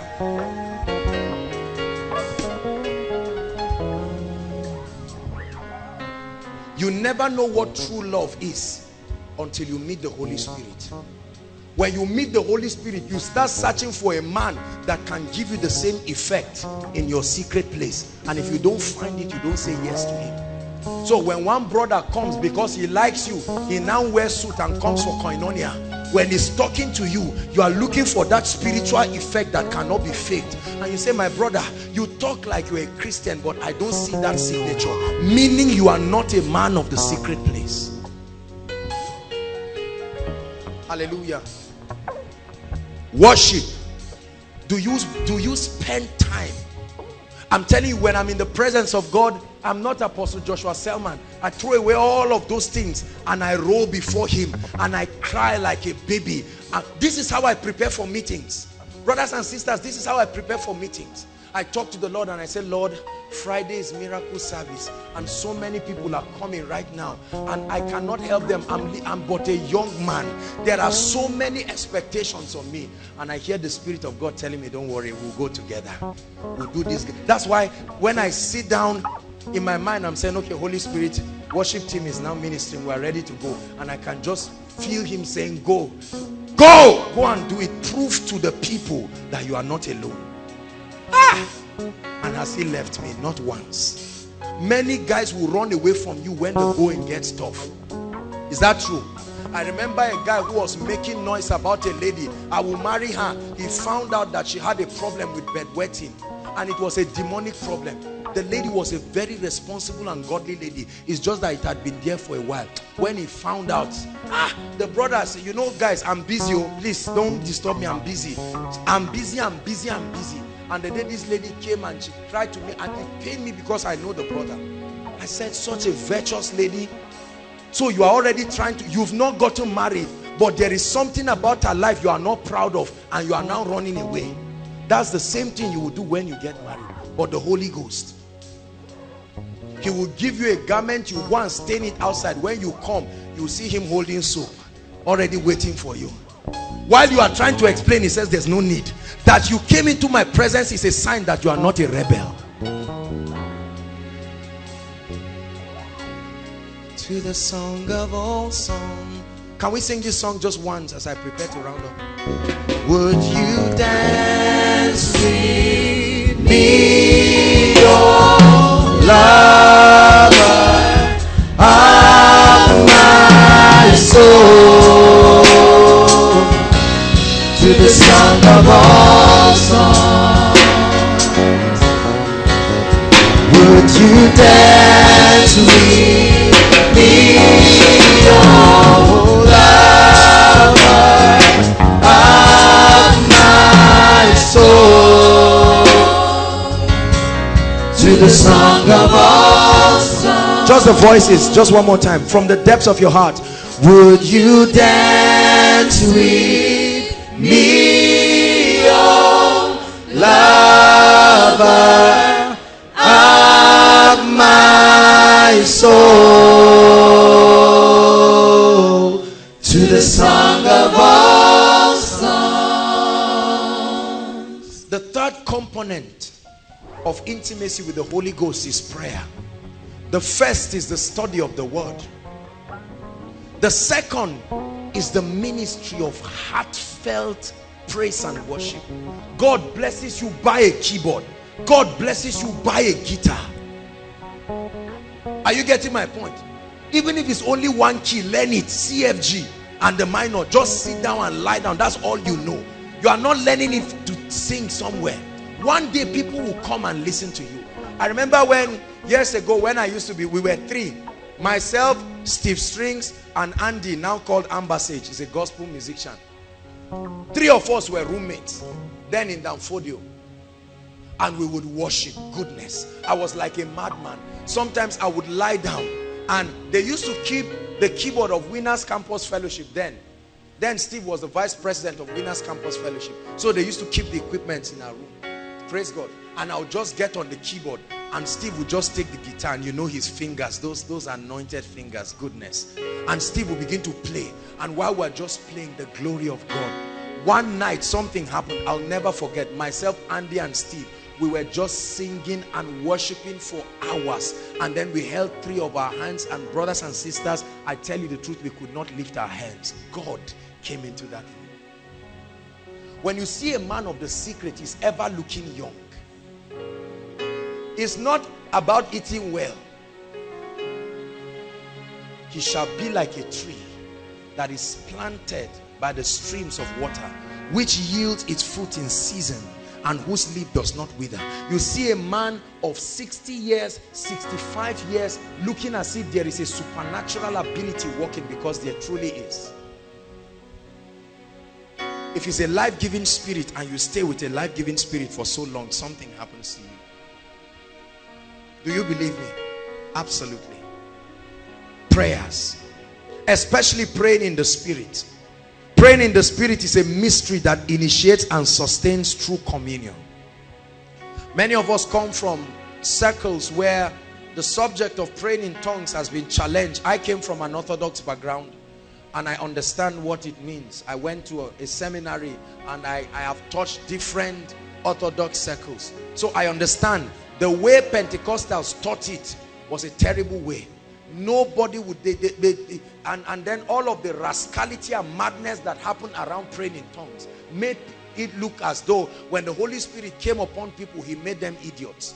They did not teach us that tongues was a mystery. It was a language of heaven that was supposed to enforce communion. It's a secret code of communication.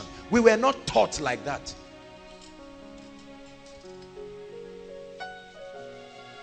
I'll never forget the day they were going to pray for us to be filled with the Holy Ghost. I didn't understand anything. The man was teaching, I was feeling like sleeping. The only thing I know is he called two people, and he told one to run on one leg and the other one ran on two legs, and he said, that's it, praying in understanding tongues. That's all I remember. And then we sang one song. Hallelujah, Jehovah reigns. Hallelujah, Jehovah reigns. Hallelujah, Jehovah reigns. Give him the glory that he deserves. That's all. And then we got filled with the Holy Ghost. When I started praying in tongues, I was wondering. I said, oh God, I hope I'm not just joining everybody and lying. Maybe they received the real thing. Because some people were falling. Me, I didn't fall. Nothing happened. But I was praying at least. I doubted that thing for days. But I began to see transformation in my life. In JS 2, I was made the timekeeper of the whole school. There was a grace in my life that I could not explain. JS2, very small boy. 4:45, every day the Holy Ghost would wake me, physically. Someone would tap me, 4:45. 4:45. We had a matron called Miss Rhoda, wonderful woman. She's gone to be with the Lord now. One day, when I woke up, 5 on the dot, I would ring the bell. She called me and laid hands. She said, "You're an exceptional person." I would study just once. I'm serious. And never have to read again. Once. It was supernatural. Then we started one prayer evening meeting called Operation Catacruz. We were tired of the nonsense that was happening around. So myself and 5 guys, we were like the apostles of the school. 5 of us, very small. We did wonderful things. Wonderful things. One of them was a sickler. He was like our Peter. And all through that time, that devil of infirmity left. Oh, we did mighty things. I prayed for people who were stammerers. And all of a sudden, the stammering will leave. For us, it was not a big deal. Because nobody taught us that this thing was great. You need honorarium. You're a great man. No. We just did our thing. And then at a point, they now started bringing a lot of priests and they were teaching. They brought a lot of people they taught, and we knew it was us they were talking to. And then eventually we threw away all these things of God. It was something in my spirit. And when we threw away all those things, it was in less than 2 months our leader died. I was with him the final moments in the hospital. His ribs were swollen. That sickness came back, what he was delivered from. They were born triplets. One died. There's only one who is alive now. And I looked at him in the hospital. I told him, "Don't worry, you'll be fine." Little did I know that that would be the last time, because we ignored the ministry of the Holy Spirit. I cried one day, many years, when I realized that that was the reason. We left him. We actually asked him to walk out of our lives. Take your place. Take your place. I will never ask you to walk out of my life. Take your place. Take your place. That gentleman died. Most of the great prayer warriors who were doing great things, I tell you, many of them today, some of them are drunkards, some of them are whatever, because they preach to us that forget the Holy Spirit, blah, blah, blah, blah. Some of you right now, you are at the verge of throwing away. The only thing you have not thrown is praying in tongues. You've thrown every other thing. Prayers. Prayer opens us up to sensitivity. It opens us up through sensitivity, to the promptings and the impulses of the Spirit. The ministry of prayer opens us up, makes us sensitive. You can get more of that on my teaching, Spiritual Perception. Opens your organs of interacting with spiritual things. And then you begin to move in certain operations of the Spirit. The word of knowledge, the knowing of the Spirit, the witness of the Spirit. All of these things are activated in the place of prayer. Prayer empowers us to hear His voice. The Bible says while they prayed, the Holy Ghost spoke to them. Not while they sat down, while they prayed, the Holy Ghost spoke to them. He said, "Separate me Paul and Barnabas." While they prayed. Let's hurry up. Number 4, corporate fellowship with the brethren. Components that bring intimacy, or components of true fellowship. Corporate fellowship with the brethren, very important. Acts chapter 13 verse 2, the Bible says while they prayed and fasted, they prayed, they sang, the Holy Ghost said unto them, not unto one man. Let me tell you the importance of corporate fellowship like this. It gives you the opportunity to partake of the dealings of the Spirit in the life of others. Are you getting my point now? So levels that your personal intimacy with the Holy Spirit has not brought you, when you come together, it's like a corporate receiving. Hallelujah. Psalms 133 verse 1 says, "Behold, how good and pleasant it is when brethren dwell together in unity. And he begins to describe it. He says it's like the oil that comes upon the head of Aaron, down to his beard, down to his skirts, even to his garment. He said, for there God has commanded the blessing. Behold how good and pleasant it is. The Bible says, Acts chapter 2 verse 1, it says, now when the day of Pentecost was fully come, they were all gathered together in one accord. The Holy Ghost never came until they were together. There is the mystery of corporate fellowship. Not just emptying, sitting down and occupying empty pews. No, fellowship. Do you know that you can be together as a congregation but not have fellowship? Because there's bitterness, there's anger, there's competition, there's party spirit, seditions and all kinds of things. But when you come, that's why one of our core value, the first of our core value as a ministry is love. Love, not power, not anointing, not intimacy. Love, love, the bond of perfectness. There is only fellowship when there is true love. When two people are fighting, the first thing that disappears is laughter. Laughter, absence of laughter is a sign that something is wrong. Corporate fellowship. What does it do? It opens us to other dimensions of his dealings. It creates oneness in the body. The Bible says in in Ephesians chapter 4, it says, till we all come to the unity of the faith. The unity of the faith. The same understanding as a body. Finally, what are the rewards of true fellowship? Let me round up with this. I have to hurry up. Remember, our topic is koinonia, the ancient secrets to power. So what is the reward? What is the reward? What is the reward? Be sensitive now, because I sense the power of the Holy Spirit. I'm telling you, every time I just begin to talk about the Holy Spirit, it's like a magnet that you cannot resist. Although our time is fast spent, but somebody must receive something tonight in the name of Jesus Christ. What are the rewards of fellowship with the Holy Spirit? I'll give you just 3 of them. Number 1, the reward, the child, the proceed of that intercourse between you and the Spirit. The same way when a man meets his wife, something leaves that man to his wife, and over time a child is born. That child is the consummation of their oneness. Is that true? When you stay with the Holy Spirit, when koinonia is at work in your life, certain things must happen. Number 1, authentic spiritual power. Authentic spiritual power. I said authentic because there are all kinds of things right now. Authentic spiritual power.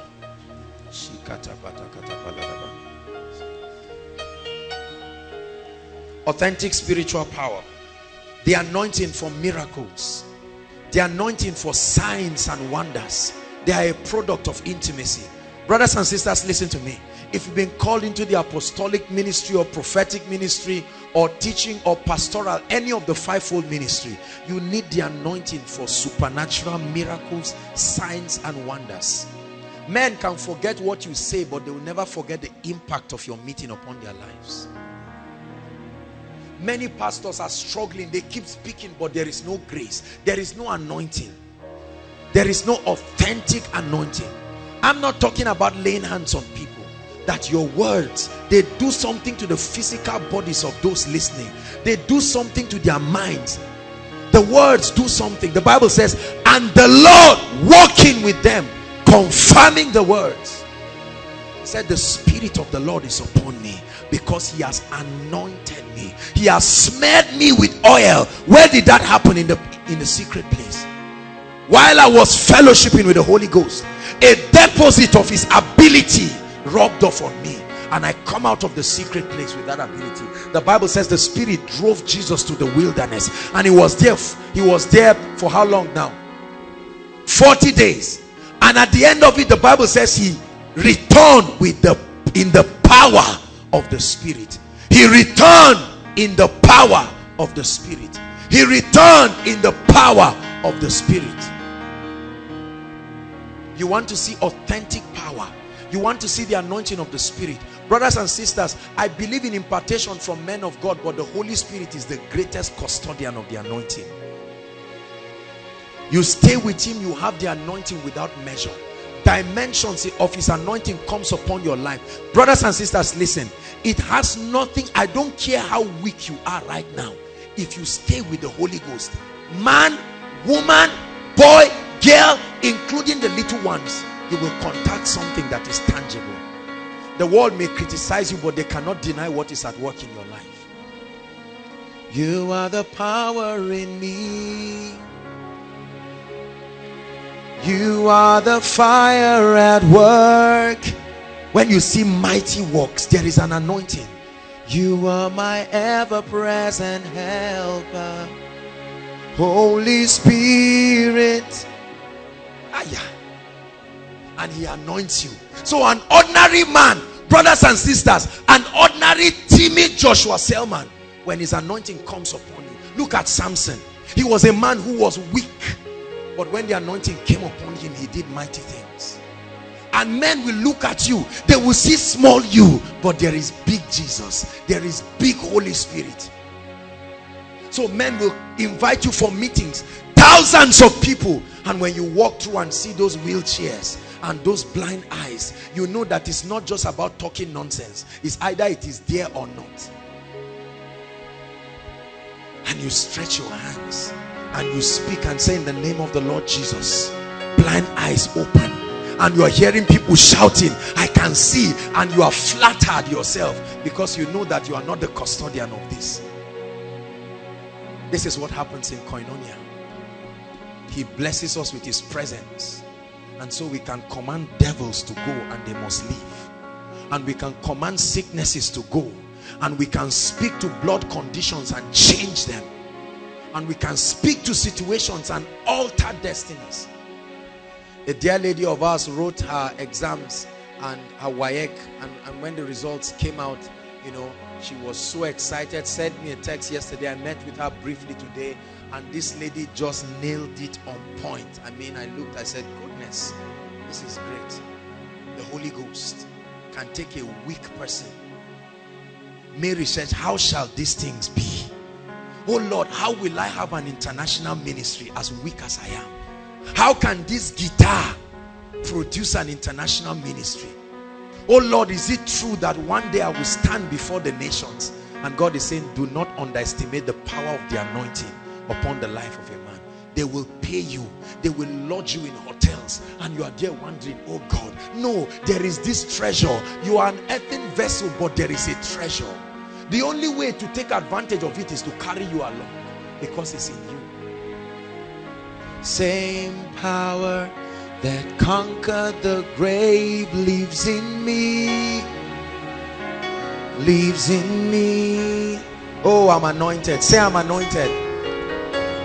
Your love that rescued the earth lives in me. Listen, brothers and sisters, it's on the strength of the secret place that we can tell you, you will never go back the same. You see that? That is what is responsible. Many of you came here probably for the first time. You just said, let's come and see what happened. And you came and you encountered the anointing of the Spirit. If you are a preacher in this place, stop doing ministry without the anointing. You're going to fight everybody around you because of anger. You will hate everybody around you because of competition and intimidation. Many preachers are angry with anointed people today because they are unwilling to subscribe to the terms of authentic power. It happens once in a while. It just happens by magic. And then when they see this happen in the lives of people, especially when the person is a young man, because it's not an issue of age, whoever can pay that price. The power that truly brings revival and transformation, brothers and sisters, is one thing to gather people, but it's another thing for their lives to be changed. There are many churches that the lives of the members are not being changed. Can I tell you the truth? I know that crowd is not an ultimate basis to measure growth and impact, but let me tell you sincerely, when people are being changed, they will come again and again and camp there. That this guy was an armed robber, he was a bad person, an occultist. All of a sudden he comes to Koinonia for 3 or 4 weeks. There are so many people, especially many of the leaders and the workers today. By the grace of God, I know how these people were when they came. Some of them were cultists. Some of them were all sorts of people. But the power of the Spirit.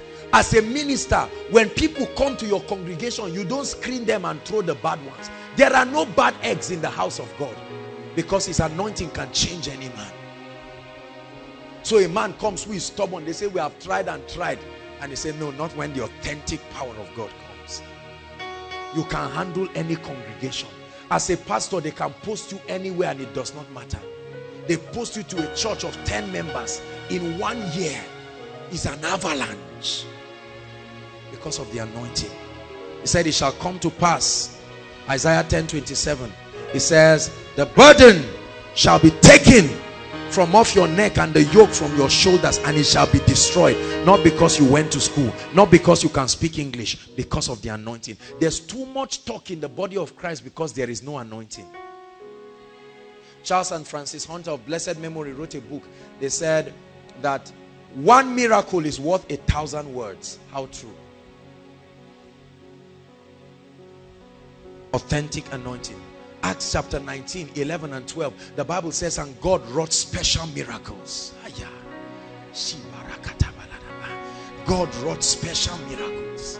Not just ordinary miracles. Brothers and sisters, if you walk in extraordinary miracles, the only thing you will go through that is bad is criticism. But the hand of God is like a signature, and you write upon the lives of men, he is alive. That's why we will continue doing what we are doing. That's why anyone who comes here will truly be blessed. And we say it with absolute certainty, not on the strength of ourselves. The Bible says we are not sufficient in ourselves. Our sufficiency is of God, who has made us able ministers of the New Testament. Not of the letters, because the letter kills, but the Spirit gives life.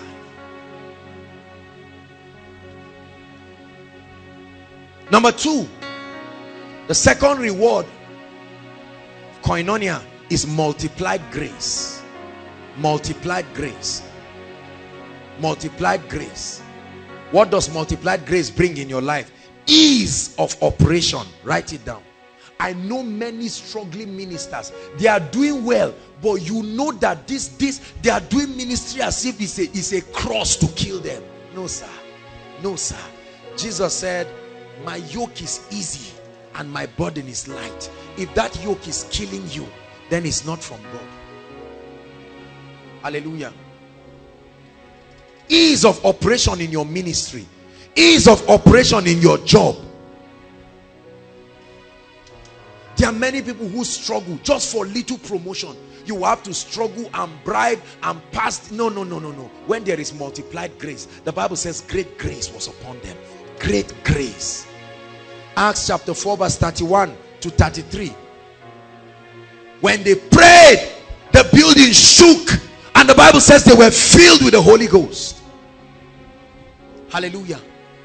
Okay, so just write it. We may not go there because of time. Our time is up. Number 3, the last one, and this is the most important I want you to carry tonight, is that the products, the benefits, the reward of your intimacy with the Holy Spirit is the release of your gifts, your talents, and your abilities. Please never forget this. This applies to every one of us now. It's one thing to be gifted, but it's another thing for your gift to be anointed. You can be gifted and it can be killing you, but when your gift is anointed,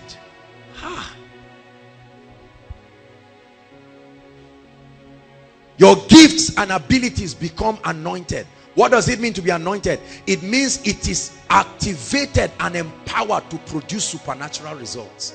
So your singing ministry, you have great gifts, But when he anoints that gift, all of a sudden, your keyboard that you are playing, suddenly, you see wheelchairs standing up just because Mike is playing. That's a gift that has been anointed. Someone will come up here and just be reciting a poem or be dancing. You may belong to a rap group or a dancing ministry, and you are dancing and sick bodies are healed. That's an ability that has been anointed. Many of us are gifted, and we've spoken about gifts, but many of us, our gifts are not anointed. This is my beloved son. He has always been there, but now whom I am well pleased, hear ye him. Listen, stop trying to draw talents or draw resources. Forget about those things. Concentrate on the presence of God. When your gifts are anointed, people will come. When they come, they'll come together with their own gifts and their own anointings. Listen, I never for once, by the grace of God Almighty, look at all the brilliant people. Let me tell you, I believe that this ministry has one of the best, excellent, and most effective workforce. And I say this sincerely from the depths of my heart. Hallelujah. From the ushers, the worship team, there is excellence at our level. The prayer department, men who are committed, you think they are just. How would I have known them? Are you getting my point? I did not need to worry. When you stay in the secret place and your gift becomes anointed, distant shores and the islands will see your light as it rise. Yes, you are a billionaire CEO, but until your gift is anointed, you will sit down there. Stay in the secret place. Let your gift, let your business acumen be anointed, and you will do wonders. Sister, God blessed you with beauty, but it's not anointed. That's why it is trivialized. You stay in the secret place and let it be anointed. The rod of Moses was a great rod, but it was not anointed. When he dropped it in the presence of God, the place of intimacy, God said, now pick up that rod. It's no longer an ordinary rod. He said, with this rod you will do signs and wonders. Your academics is great, but it has not brought you any blessings because it is not yet anointed.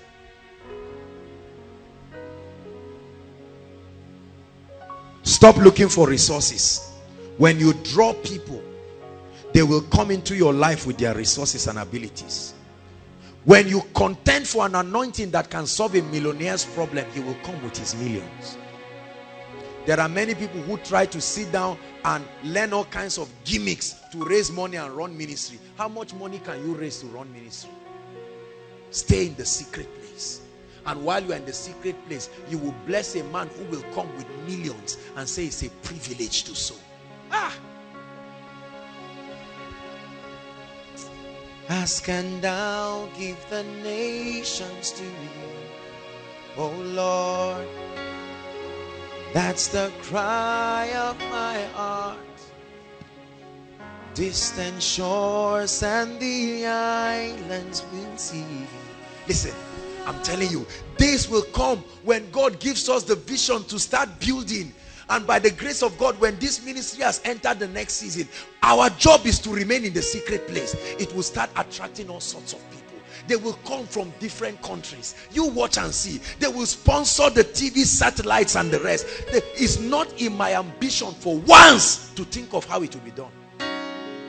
Your job is have the potentials. Footballers, brothers and sisters, footballers that cannot speak English receive millions of dollars per week because of their gift.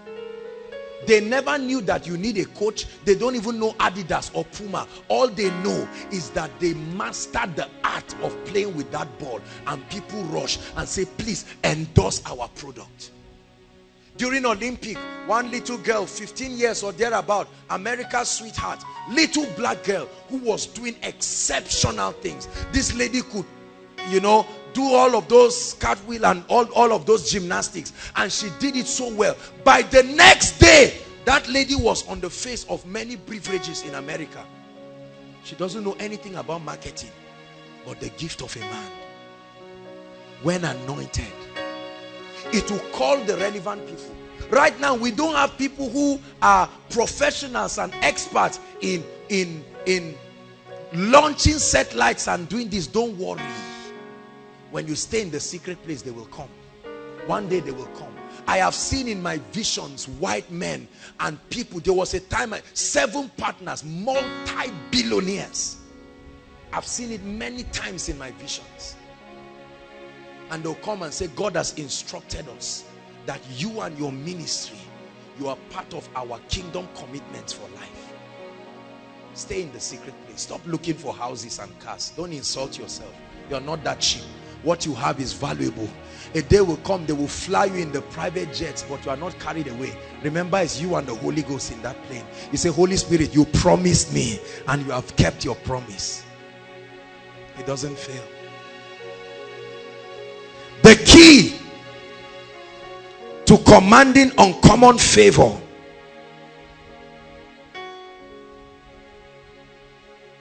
is when your gifts are anointed. They will draw people from all over. God is speaking to someone here. We're rounding up. Listen, brothers and sisters, the key to timeless relevance regardless of geography or dispensation, is when you have gifts that are anointed. They will draw nations. They will draw nations, not people, nations. The Bible says you shall call on one person and nations will answer. Say, I'm gifted, and tonight my gift will be anointed. There are many people here. Tonight is the last time you will be at this level. Take seriously what I'm saying. When God anoints your singing ministry, you see, if God does not anoint you, the other way is to start begging everybody, please, I have an album, will you buy it? Please, I have this, sponsor me. Sam, help me. When you are going for ministration, carry me along. You see people passing all kinds of complimentary cards. I'm an anointed man. Something happened in my meeting. 20 people fell under the anointing. Invite me. That is gift that is not anointed. Because when you are anointed, people will love you. He said, because of the ointment, so do the virgins love you. I know he was talking about relationship, but it's a principle. Gentiles will not come to you. They will come to your light. They can criticize you, but they will never be able to resist you. You will see, I keep sharing it. Did you know that people bless my mother today? People call this woman of God and bless her and sow seeds and do all kinds of things. And that is only the beginning.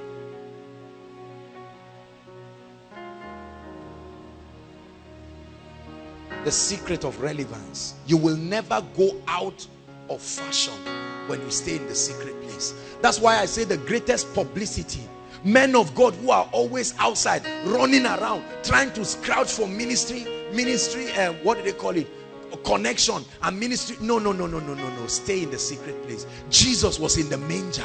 The white men carried their gifts. They started tracing the stars. The wise men, they were tracing it. Where is this one who was born? He was there lying down. They took gold, frankincense, myrrh. These were great men. They took it. Angels were announcing him. He was there quietly. Remain in the secret place, and you will see that people are talking about you everywhere. From criticism, somebody will say, why are they criticizing this person? Let me find out. And then he hears a message and say, I know why they are criticizing you now. While you're there quiet. If you are talking and advertising yourself, your grace is not anointed. Let her work speak for her at the gates. Listen, the secret to entering rest is that the anointing comes upon your gift. You will rest indeed. The Bible says, let us therefore labor. This is not about struggle. Brothers and sisters, please hear me. The anointing of the Holy Spirit, the fruit, great grace, your gift, your ability, your talent, it brings rest and establishment. It eliminates the need for envy and competition. When your gifts are anointed truly, you will find no reason for envy and competition. When I hear that men of God, this one is trying to throw this one is trying to throw this, I just turn to God and I say, Lord, I'm grateful. Thank you for all. Da, da, da, da, da. I can't remember the song. Juanita Bynum. Precious memories that you left with us. I just want to thank you, Lord. I appreciate you for your love. Finally have come this far. Beautiful song. No competition, brothers and sisters. You become too exceptional. You insult yourself by creating competition. There is no reason. I always wondered why Benny Hinn loved every man of God. I found out later on there was no reason for competition. Who is now going to compete with him? Based on what? Healing the sick or the anointing? You only compete when your gifts are not anointed. So you are, any man of God that comes into a place, you are threatened. And that's what is creating a lot of hatred in the body of Christ. There are men of God, when they hear the names of other men of God, there are men of God, when they hear the name of Joshua Selman, it's as if they've heard the name of a devil. It's not because they hate me. The solution is not to criticize me.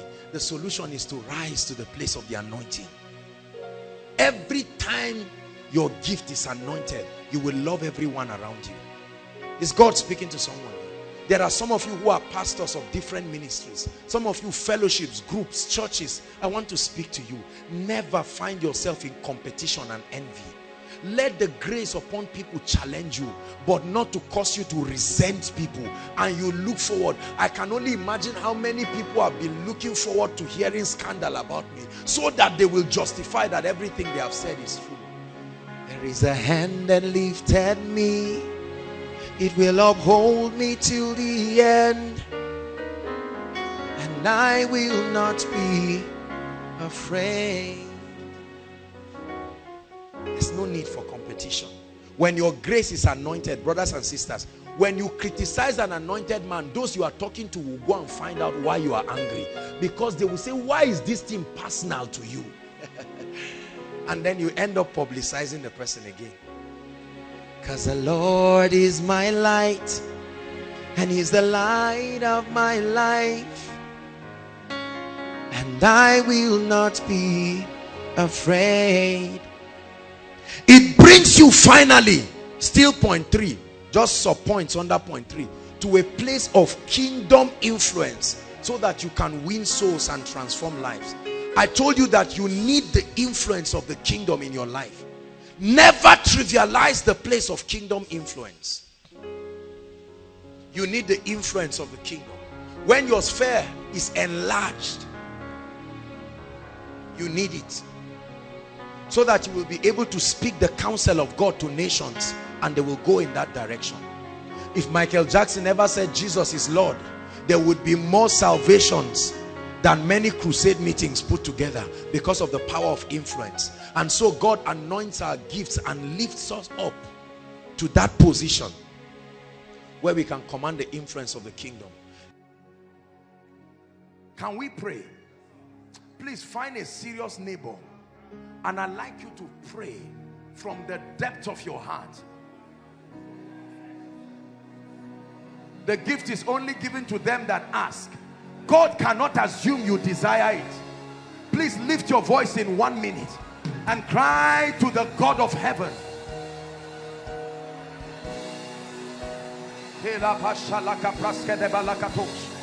Outside, pray. Those following online, pray.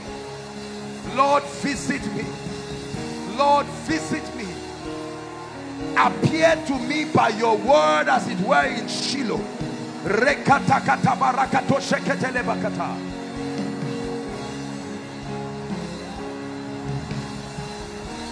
over your ministry. Pray over your business. Pray over your career. Pray over your destiny. Lord, I came that the gates be open tonight. Elam shalaka salaka paratus. Emprakato sekede kaparianda kapariasha.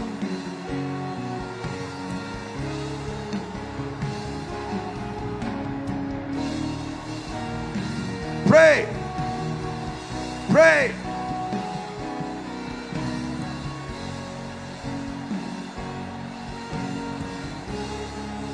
That devil must leave my destiny today. That wilderness must be turned to a fruitful vine. That wilderness must be turned to a fruitful vine. Pray, pray, don't look around.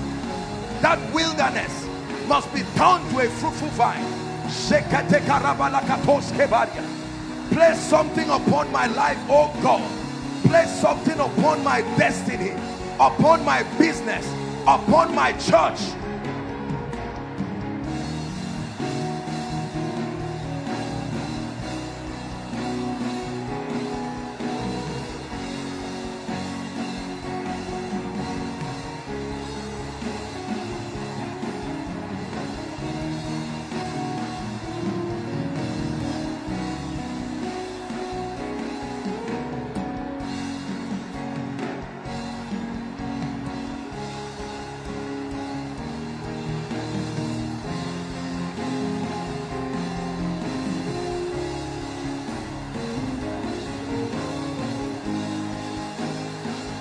Hallelujah.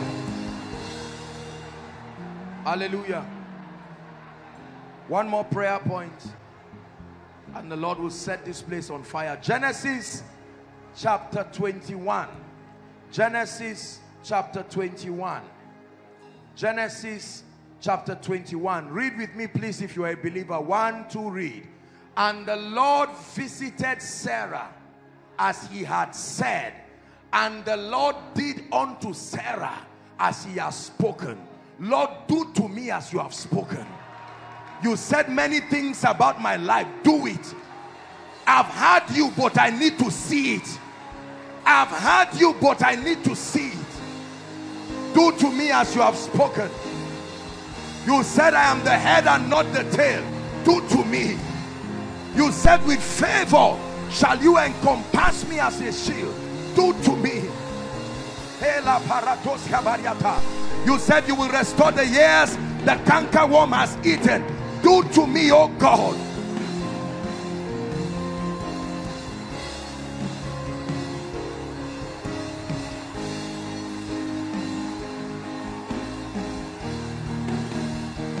Pray, do to me, oh God.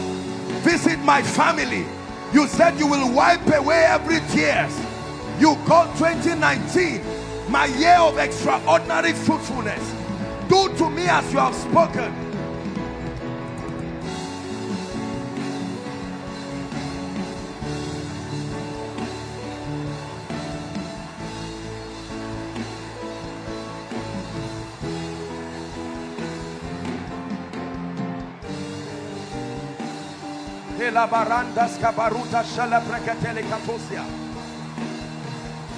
Do to me, oh God. You said I will have my child in 2019. Do to me as you have spoken.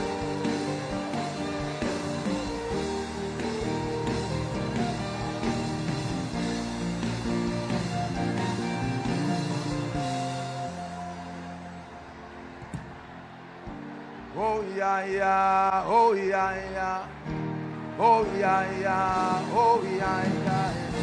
Yahweh, yeah. Oh yeah, yeah, say. Oh yeah, yeah, oh yeah, yeah. Oh yeah, yeah, oh yeah, yeah. Yahweh,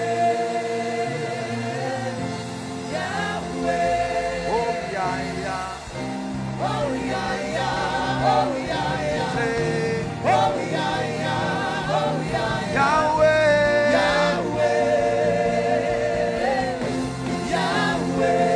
Oh yeah, yeah,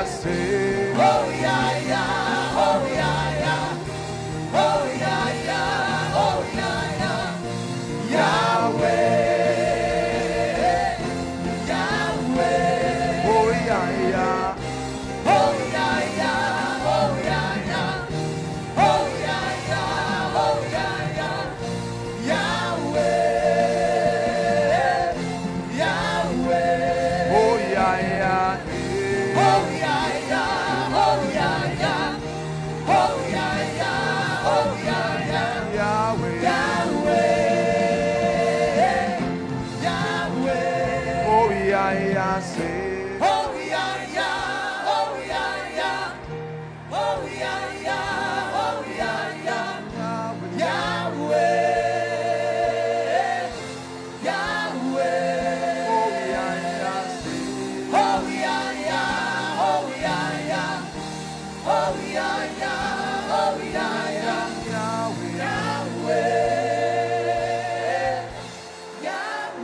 Hallelujah. Let's look up.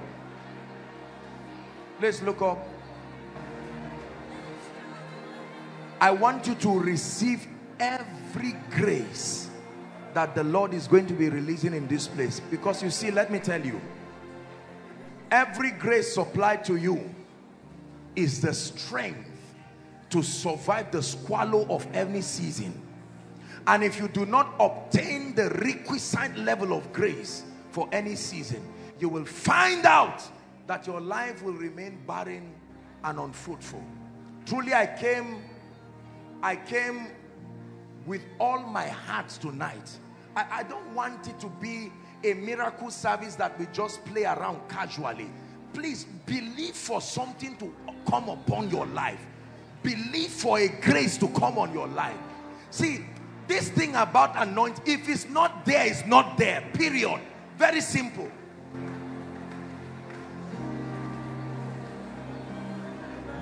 Hallelujah. Praise the Lord. I want to pray. I'll stand tonight praying on the grace for speed. Hold on, please listen. There is a reason why I continue to say this. Many destinies are too slow to glorify God. Are we together now? When the devil cannot keep you at a standstill, then your progress will be so slow. He said, I must walk the works of him while it is day. That means I need to gain time. He says, for the night cometh when no man will walk again. Let me tell you, my brothers and sisters, there is a real grace for speed. If you have not seen it, it's because it's not on your life. There is a real grace for speed that vetoes the sentiments of men.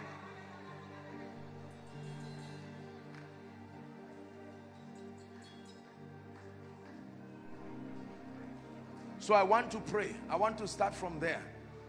And then we just allow the Lord to take us. Be conscious of what comes upon you. Be conscious of what comes upon you. That's how God answers prayers. He answers prayers by putting something on your life that will compel creation to begin to act in a way and a manner that will change your life. Are we together? Please lift your hands and let me pray.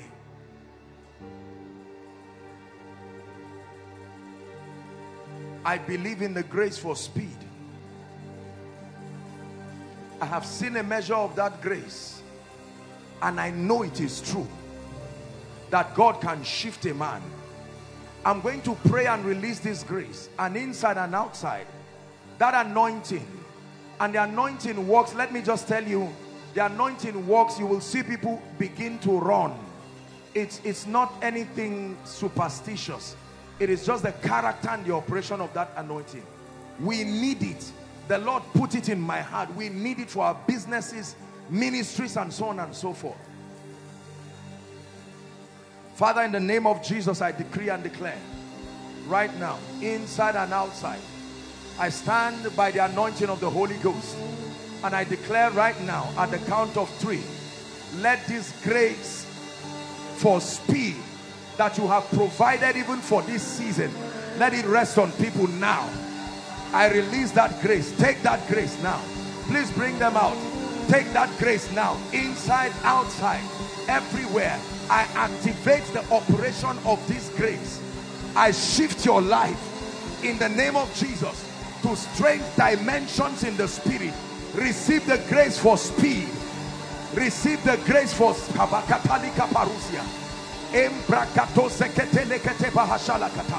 receive that grace for speed in the name of Jesus. And the hand of the Lord came upon Elijah, and he ran on barefoot and overtook the chariots of Ahab to Jezreel. I command speed, speed, speed, speed. Bring them out. Speed. Help that woman, please. My God.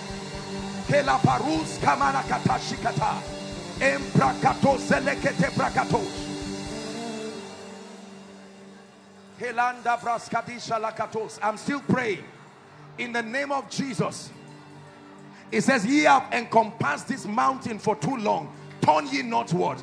I prophesy again. Like fire from heaven. Let that grace for speed mantle a family now. Not just an individual. Let it come upon families. Families, receive speed. I shift you.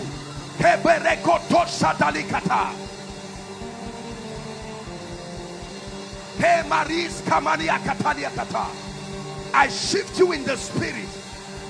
New level, speed. Speed.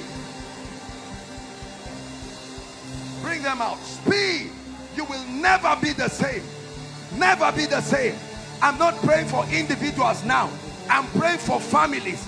Any family stagnated here, I stand by the power of the Holy Ghost and I prophesy speed inside and outside. I release speed right now.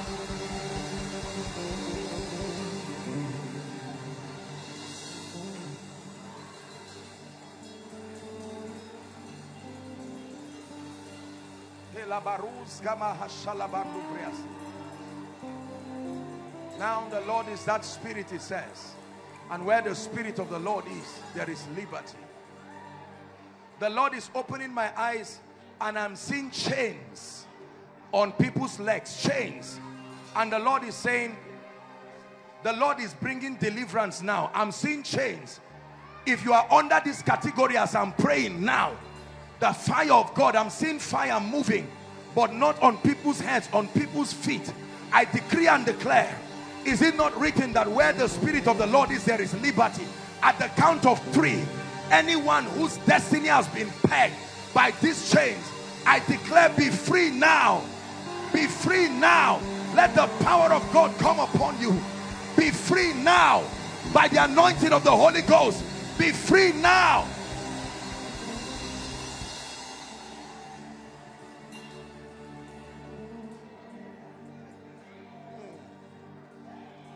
I want to pray. God, I'm telling you, I'm still seeing it.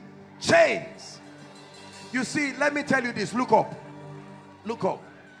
The Bible tells us that there are many things that should happen where the spirit of the Lord is. One of it is liberty. Do you know what liberty is? It's a separation between you and the obstacle that mocks God in your life. There is such a thing in the dealings of God with men as giving men liberty.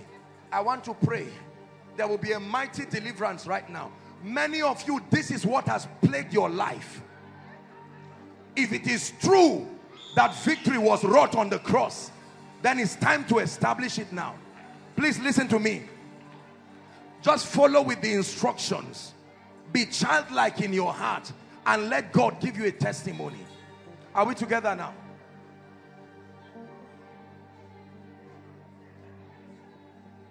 He said, while men slept, the enemy came and sowed tears, sowed weed among the wheat. And we are going to destroy everything. For this purpose was the Son of God made manifest. I'm going to pray, and at the count of 3, I will ask you to shout that name. My God.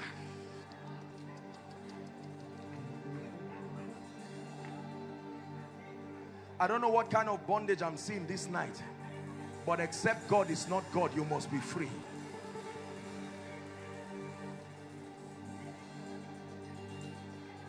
Right now, in the name that is above all names, I pray for individuals and families alike. It is true that there are yokes and ordinances of darkness that have held men bound, but in the name of Jesus, everywhere here overflow. 1, 2, 3 outside. As you shout that name that is above all names, I decree and declare that everything that is not the planting of God in your life and family must jump out of your destiny. At the count of 3, 1, 2, 3, shout Jesus.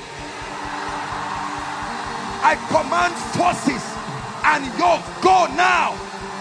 Go now. Release destiny. Release destiny.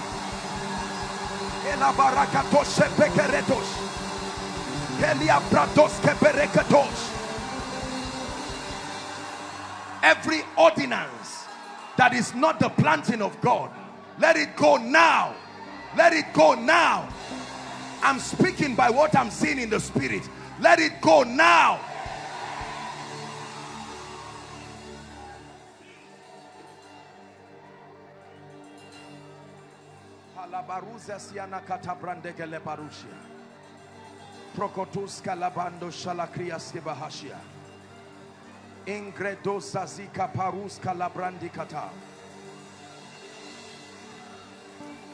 I'm seeing a vision of a man with a handkerchief wiping the tears of a woman, and I know that this is symbolic because the woman stands for the bride, the church, and I'm seeing the Bible says he will wipe away every tear. I don't know what family and what person came here crying, but the Bible says to comfort they that mourn. I declare by the power of the Holy Spirit, let an anointing come upon your life now that terminates everything that brings tears. That terminates everything that brings tears.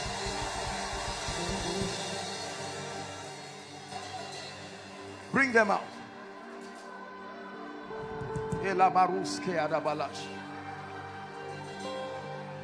Hallelujah.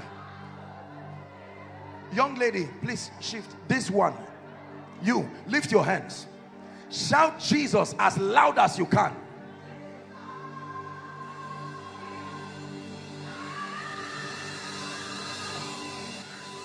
Oh yeah, yeah, oh yeah, yeah, oh yeah, yeah, oh yeah, yeah, Yahweh, eh.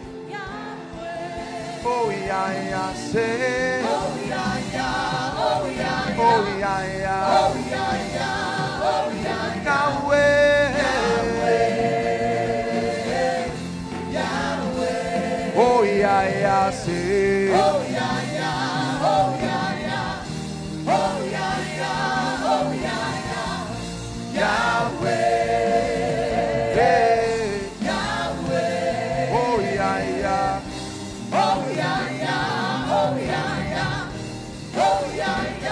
oh yeah, yeah, Yahweh. Hallelujah. My friend, lift your hands. This, yes, you. The Lord is granting you the spirit of revelation. I saw something come upon your eyes, and the Lord is saying he's taking you to dimensions of revelation. Let her go now. Now. Release her family. Now. In the name of Jesus.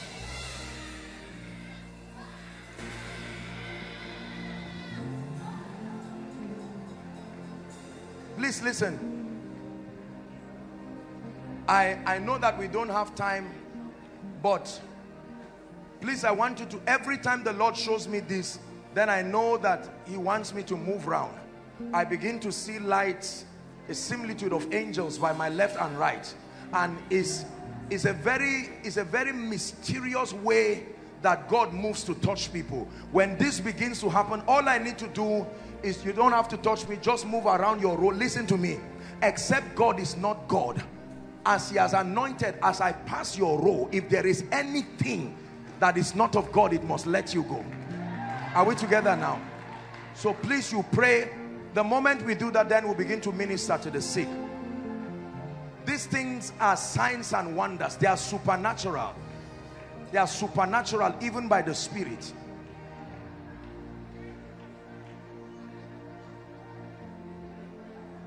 Thank you, Jesus. Please,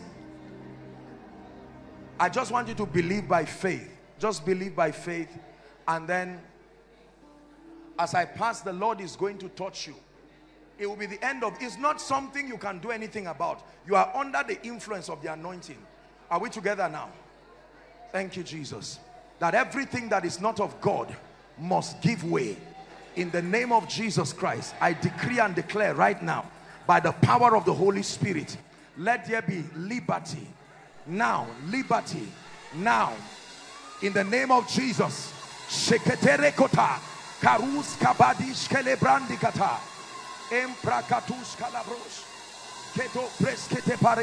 Madam, be free. I take it out of your life now. The hand of God is upon you. In the name of Jesus Christ. Receive. The Lord is touching you. I'm seeing God taking something out of someone's stomach here. It's going now. Now. I release it now.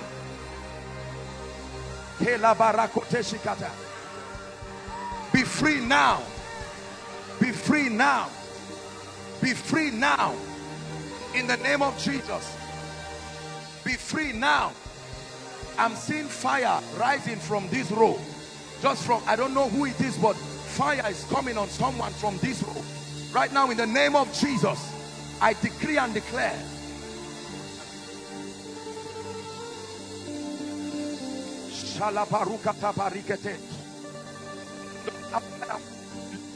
Can they hear me?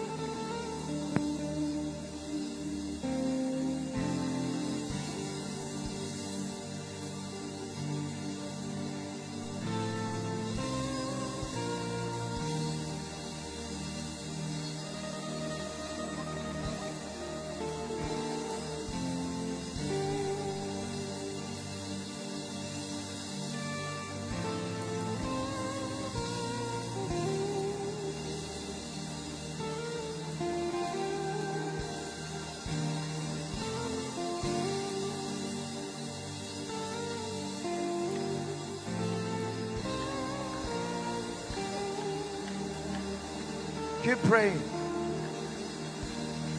Keep praying. Keep praying. Something is leaving you. I'm standing here. There is the power of the Holy Spirit is setting someone free here within this place right now, in the name of Jesus Christ. In the name of Jesus Christ. In the name of Jesus Christ. In the name of Jesus Christ. In the name of Jesus Christ. In the name of Jesus. Help that woman, please. She's holding a baby. In the name of Jesus Christ, I stretch my hands here. Everything that must leave anyone, I declare it must go now by the power of the Holy Ghost. By the power of the Holy Ghost. Hallelujah. Please, all of you here, just lift your hands. Right now, I stretch my hands. Now, something is coming on people right here. Be free now, now, now, now, now, now, now. Now.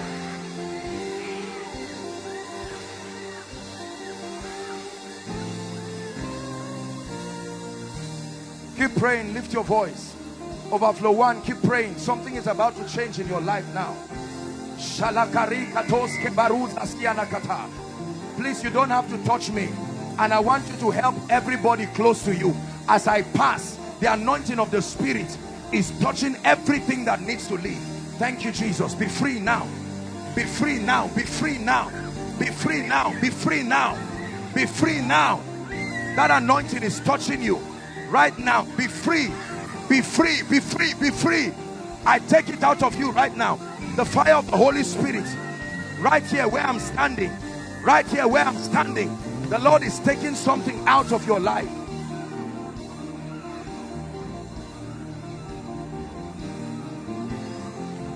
Be free.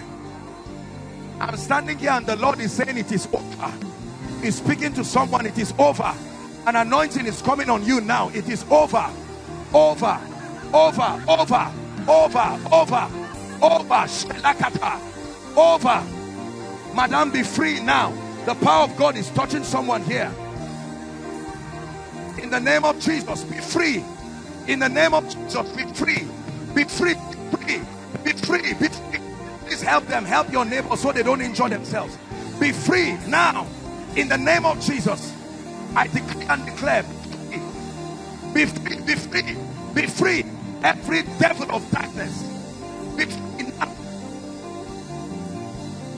Please open your heart and receive. Stretch my hands here. Anything that's held, be free now. Be free now. Be free now. Be free now. I'm seeing a chain around here. I don't know who that person is, but I lose you now. As I stand here, I lose you now. By the Spirit of the living God, I lose you now. I lose you now.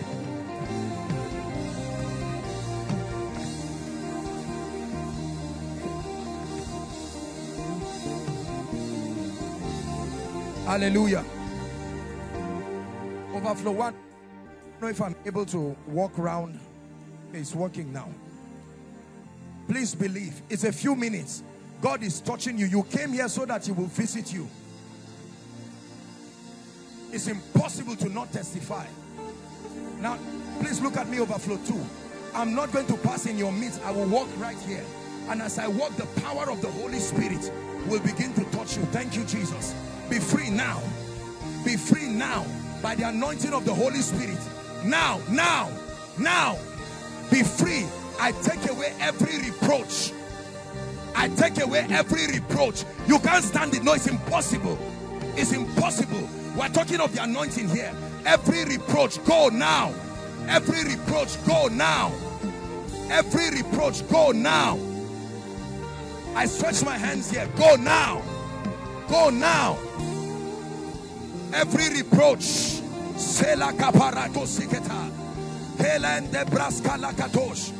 Every reproach, go now.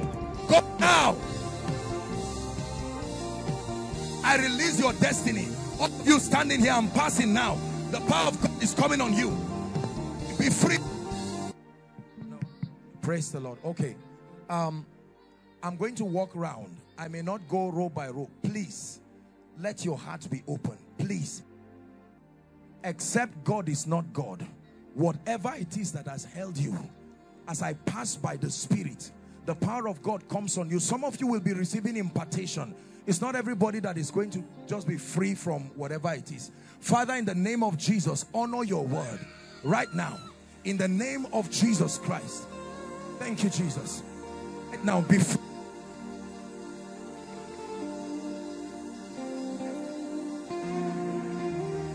I may not be able to move, but please lift your hands. All of you, at the count of 3, Overflow 3, let me hear you shout the name Jesus. The moment you shout that name, I'm seeing like fire coming out of people. This is something living, people. Are you ready now? 1, 2, 3. Be free now. Be free now. Be free now. Be free now. From the front to the... Be free now. In the name of Jesus, I release your destiny now. I release your destiny now. Madam, look at me.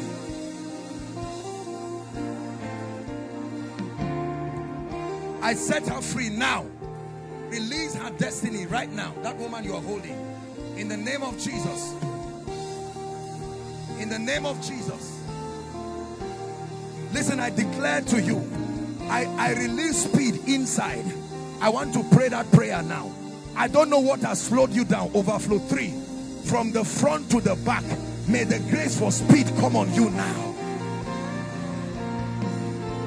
May the grace for speed come on you now.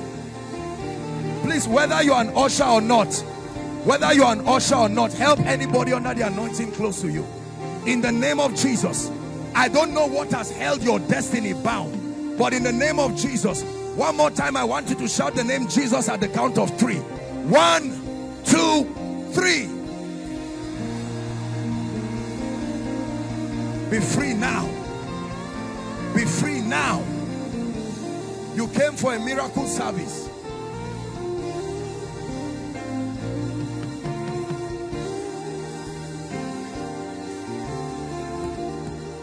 Hallelujah. Hallelujah. Please look at me. Overflow 3, look at me. Hallelujah.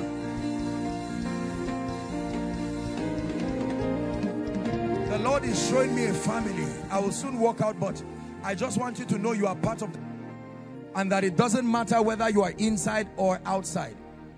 The Lord is showing me a family here. There is a plague of sickness. Everybody from father to the last child. There is nobody who is fine. Right now as I'm speaking, the power of God is coming upon that family right now. In the name of Jesus Christ. In the name of Jesus Christ. Overflow 3. I'm seeing the number 21. This is the healing anointing coming on 21 people. Right now in the name of Jesus, I stretch my hands. This is not a healing miracle. This is the anointing to heal. Right now from the front to the back. Upon gentlemen and upon ladies, receive that grace. Receive that grace now. Receive that grace now. Receive that grace now.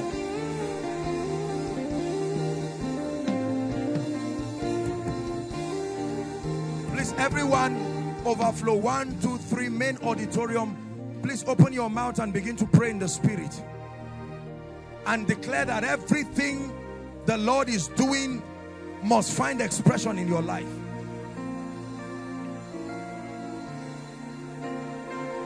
Lift your voice and pray.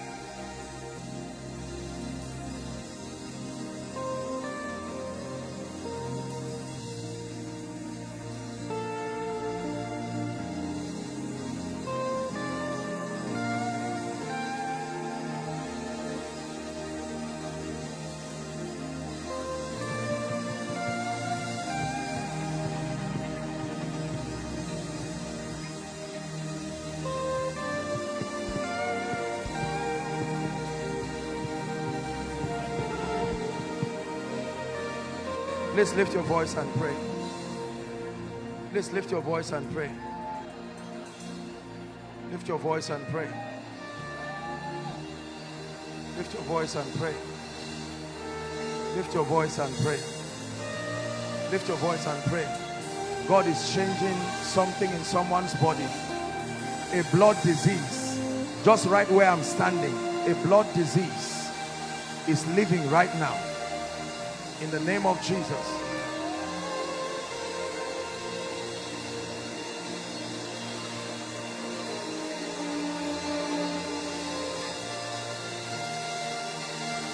Hallelujah.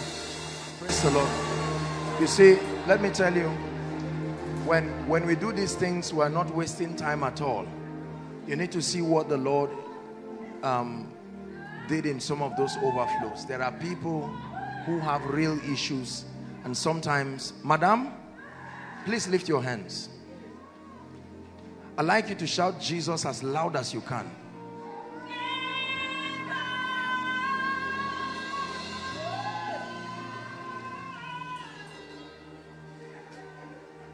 Let the name of the Lord be praised.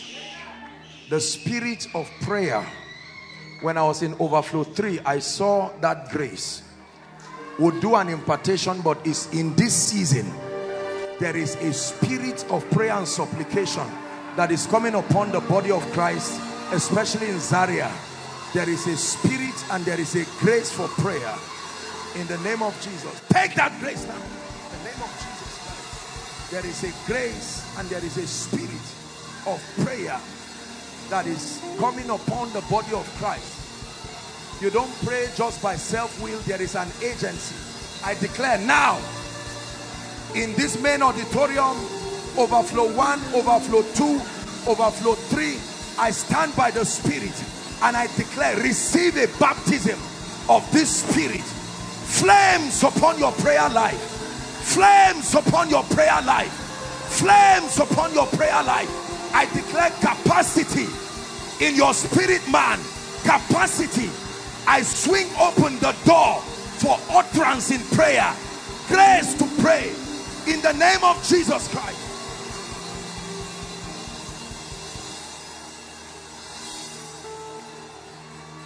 Someone in the media stand is receiving a baptism of the spirit of prayer. A fresh grace. A baptism of prayer.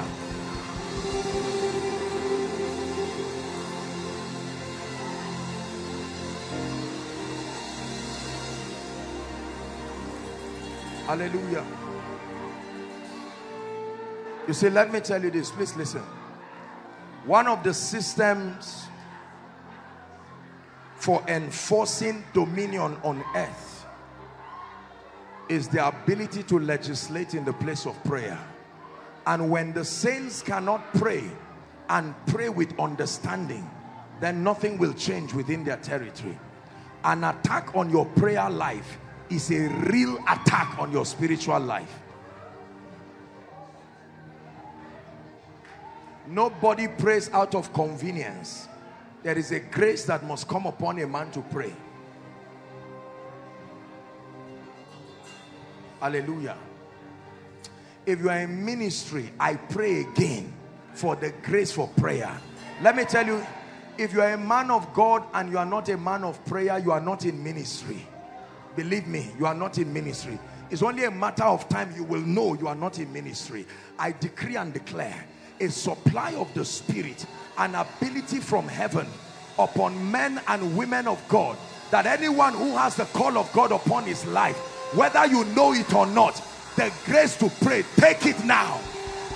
Take it now. Take it now. Take it now. Take it now. Take it now. The grace to travail. Not give me tea and bread. Not give me tea and bread. To pray destiny altering prayers.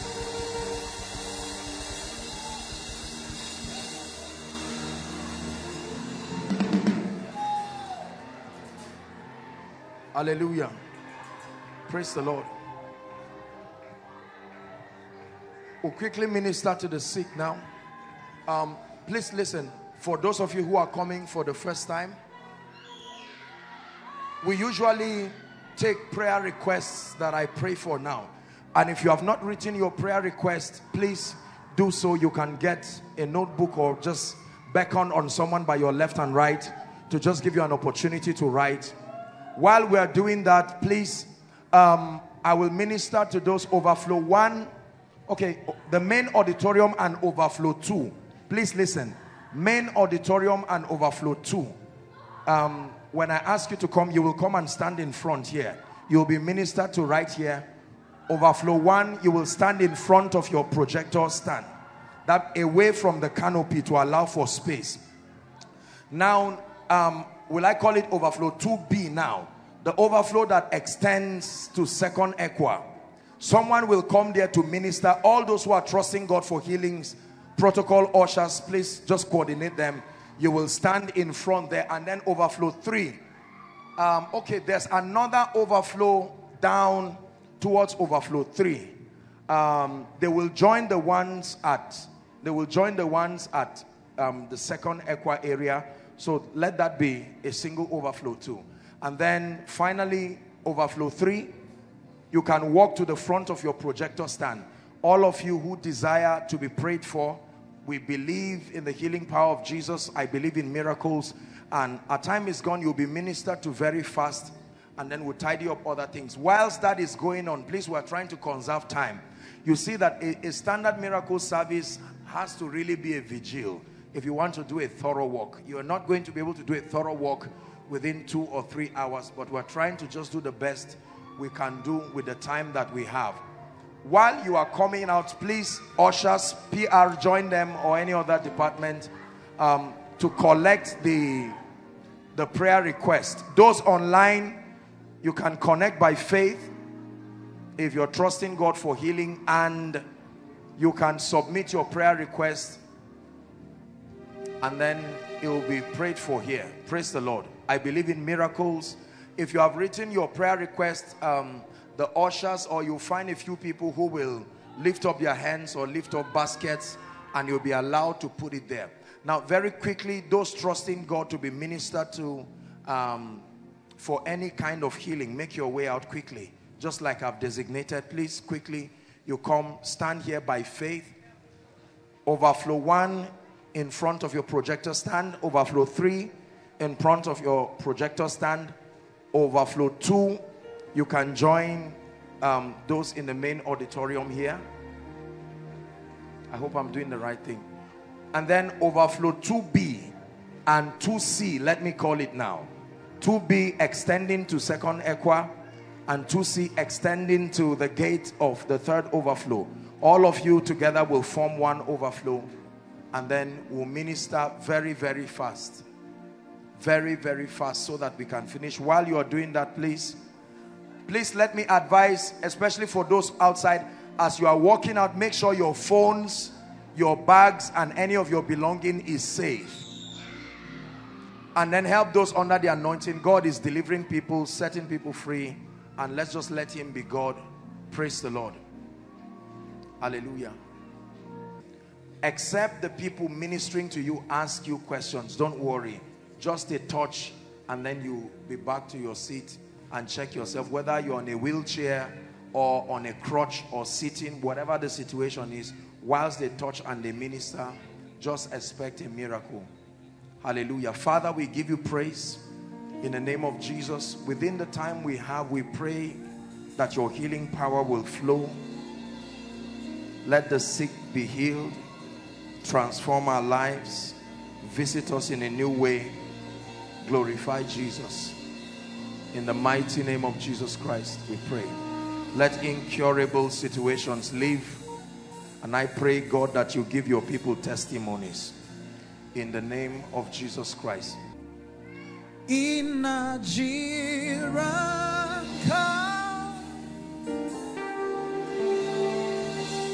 Sirkin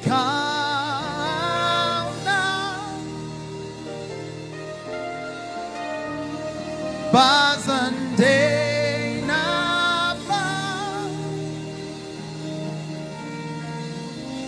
Sekatabani in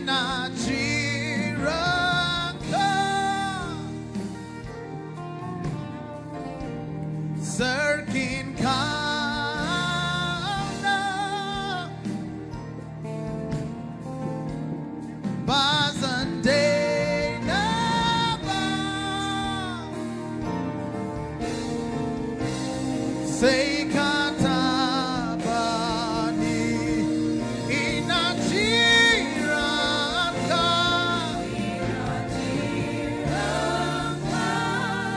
serki kauna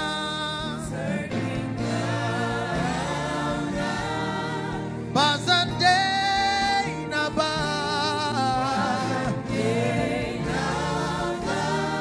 say katabani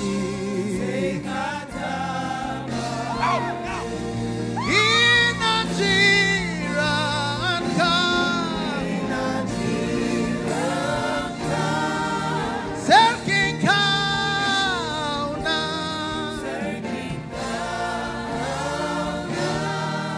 bazande naba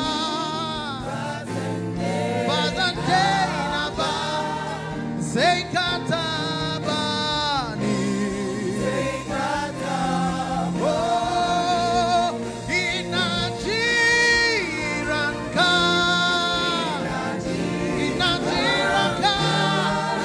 serki kauna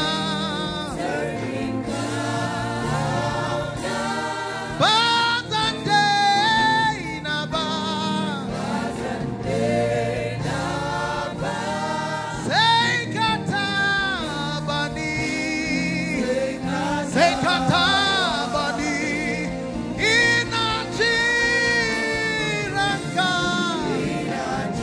inajiranka serki kauna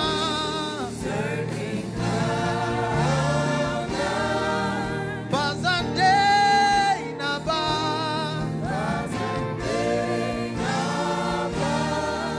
say katabani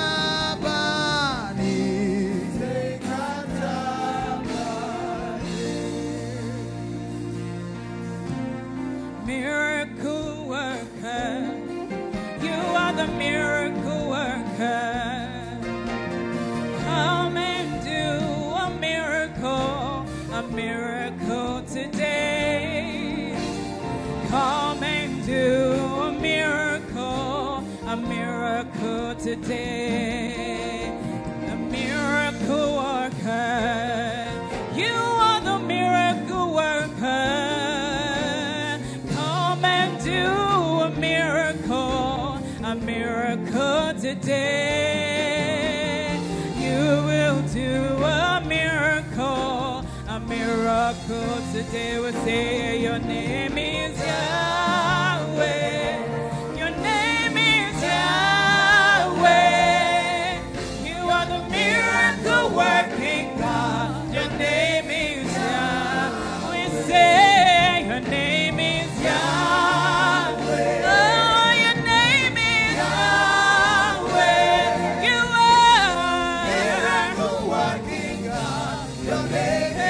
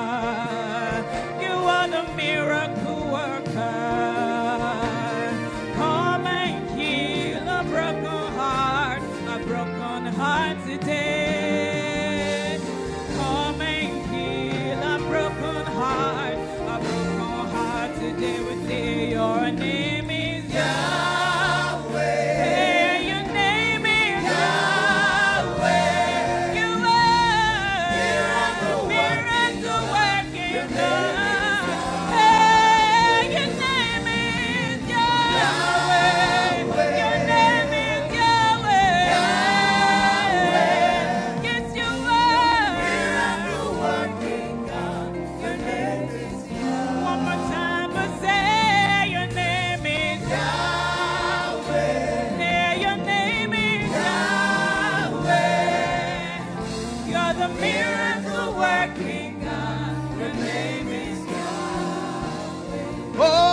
name is Yahweh.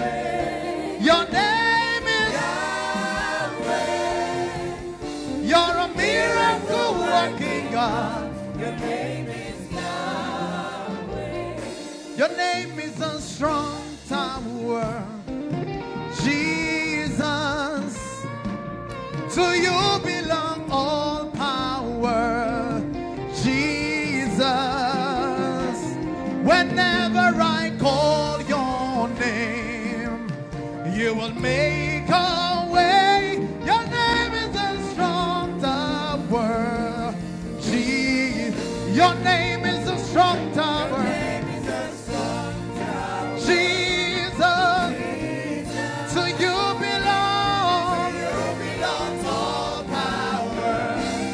Jesus, whenever I call your name, you make a way. Your name is a strong tower. Jesus, your name is a strong tower. Your name is a strong tower. Jesus, to you belong all power. Jesus, whenever I call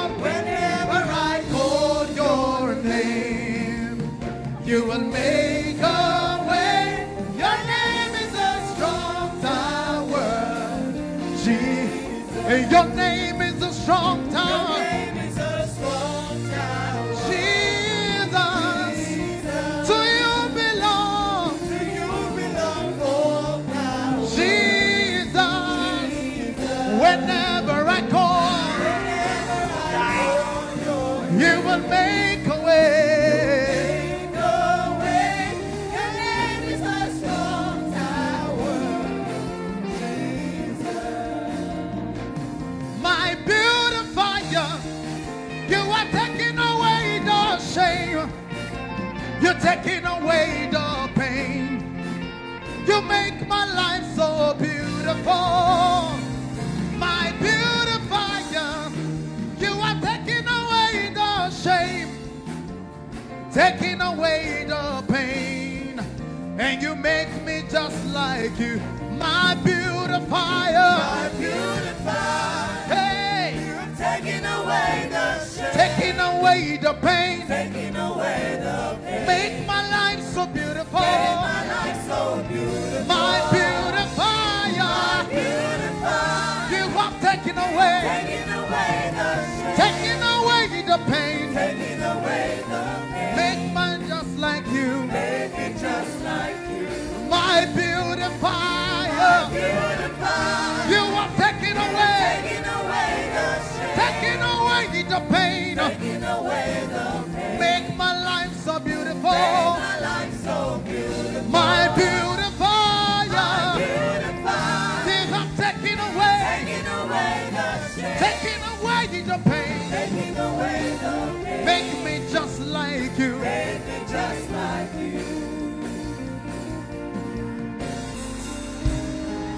These are the guys that came from where? You came from Thailand. This gentleman is a professional footballer. Where's your colleague? Where are you? Come. We salute your coming. Both of them are professional footballers. What happened to your legs? Our last league match last year, so I got a fracture. And from there, it's affected your career. You're a footballer too. You came all the way from Thailand. You believe Jesus will heal you? These are your, so you cannot, I don't even know what this does. I asked to stop because we're having some interesting cases today. Please shift. God is doing a serious miracle for this lady. Said she had, is it ovarian cancer? Ovarian what? Something like that. Mama? Oh dear. Look what God is doing. She will be healed, eh? Amen. Because when I looked at her, I did not see a pregnancy. I saw something that looked like a mass of something. This is demonic. Huh? Where are you from, madam? Where did you come from? From Benue. I'm from Kano. From Kano? Yes. Jesus. Look what is happening. Let her be healed now. In the name of Jesus. In the name of Jesus. In the name of Jesus. Mama, don't cry. Cancer, I speak to you. You have a name, you have a voice. Release this lady now. In the name of Jesus. My friend, look at me. You came all the way from Thailand. In the name of Jesus Christ, who is the Son of the living God, this fractured leg, I fix it back now.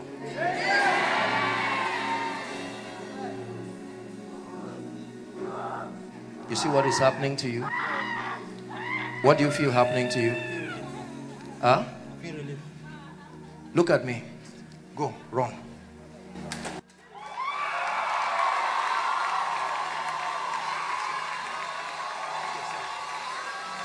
Jump.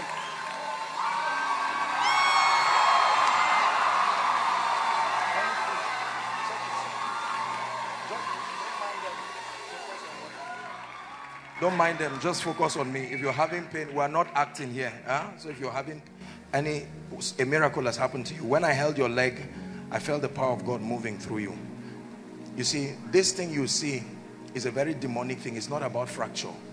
Do you understand? Number one, come, my friend, you're together too. I want to pray for you. You see, God is looking for people to represent him in every sphere. Just because you are footballers doesn't mean that you ignore God.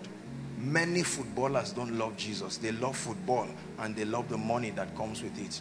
But we're not only here. God has perfected this. Let me pray on the x-ray, please. Father, in the name of Jesus, let this miracle remain forever. I want to pray for both of you. I'll see you after the service and just say hi since you came, just to honor you. But listen to me. I'm sure I don't know you. I've never seen you. Can I prophesy on your career? In the name of Jesus, the Son of the living God, from today, let the anointing of the Holy Ghost. You are a footballer, but you play by the anointing, my friend. It takes more than just kicking a ball. I release the grace to excel. And for you, I release the grace to excel. Right now, two of you will return back to Thailand and the Lord will honor you. In Jesus' name. God bless you. Thank you so much for your patience. We're about to pray on the requests. I believe in the power of the Holy Spirit, and I truly believe that as we pray on these requests, that every situation that has defied God, it must answer to the name of the Lord. Let her go now. I curse you by the God of heaven. Out now. Who else? Praise the Lord. Please, let's rise. Thank you for your patience. It's a miracle service. If you're yet to submit your request, please go ahead. Please go ahead.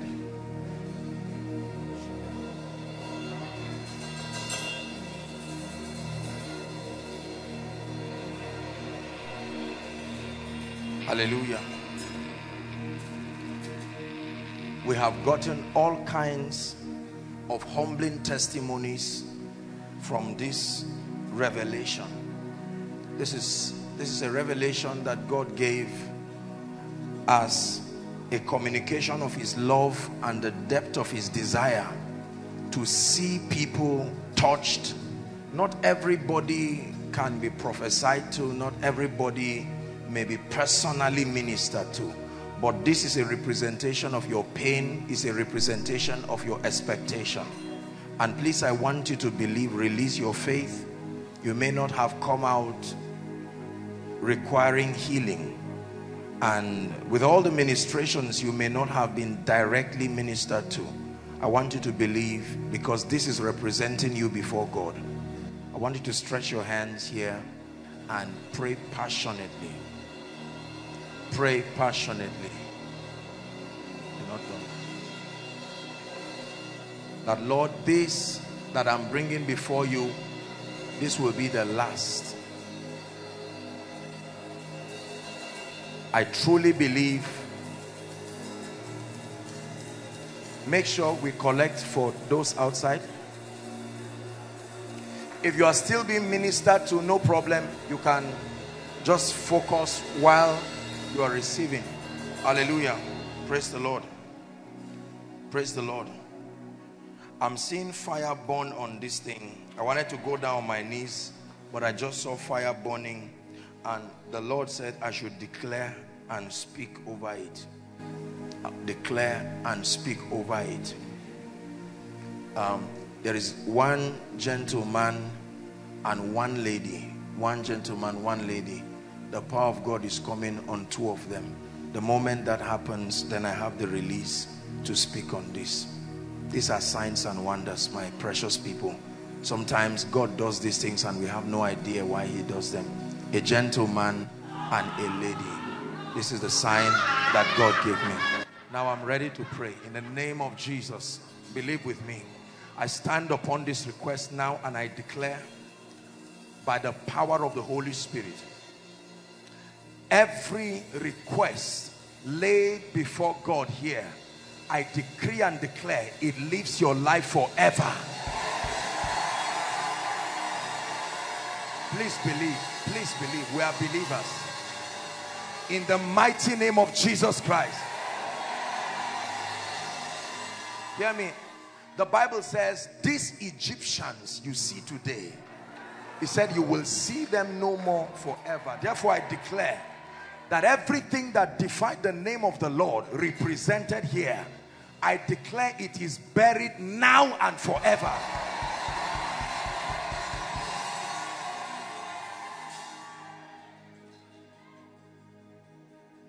Every impossible situation written here, situations that men do not have the ability to produce or provide, I call on the God of heaven, the creator of the ends of the earth. In the name of Jesus, let there be supernatural miracles. Supernatural miracles. Let there be supernatural miracles. That time we had not started this. A woman who had been barren for 8 years wrote a request. Then we had not started this. I'm not sure. I think Koinonia just started.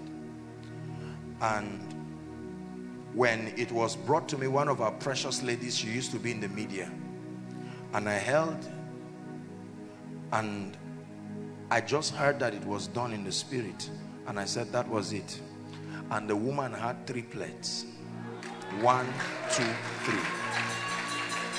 Now that's not the miracle. The miracle is that none of the child had any kind of issue whatsoever. 3 of them are alive today. I have seen them. They are strong, they are fine. The Bible says that everybody who ministers should minister according to the measure of grace. When you attempt something higher than your level of anointing, except God instructs you, it is pride. We understand our spiritual jurisdictions. There are things that you have. There are things you may not have now in experience. I want to pray for you. There is most of the requests here. It is favor that will produce it. Listen. Listen. Many requests that we are writing, whether it's a whole notebook, you could as well get a clean sheet of paper and just write one word, favor, and that would be it. It would still be worth it. They are just different versions of expressing your need for favor.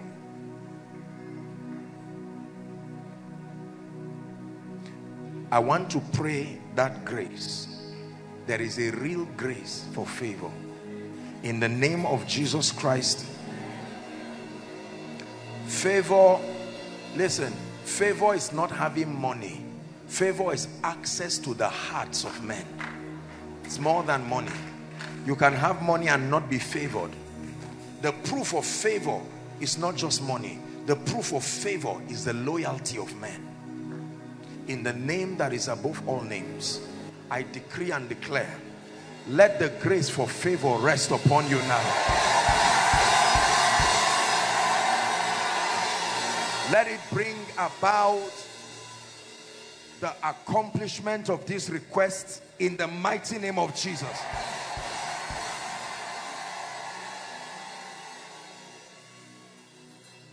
There are requests written here. It is mercy that will answer it. The Bible says, even the lawful captive shall be delivered. I declare mercy upon this request in the name of Jesus Christ.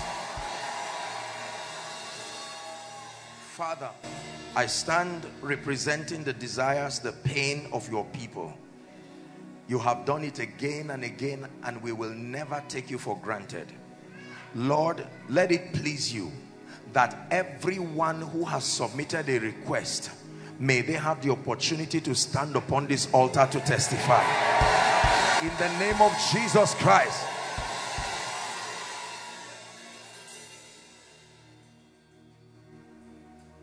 The spirit that brought the need for these requests, I banish them from your life in the name of Jesus. In the mighty name of Jesus Christ. May it please the Lord that testimonies will come out of this. Now please lift your hands. We're closing. Let me speak over your life.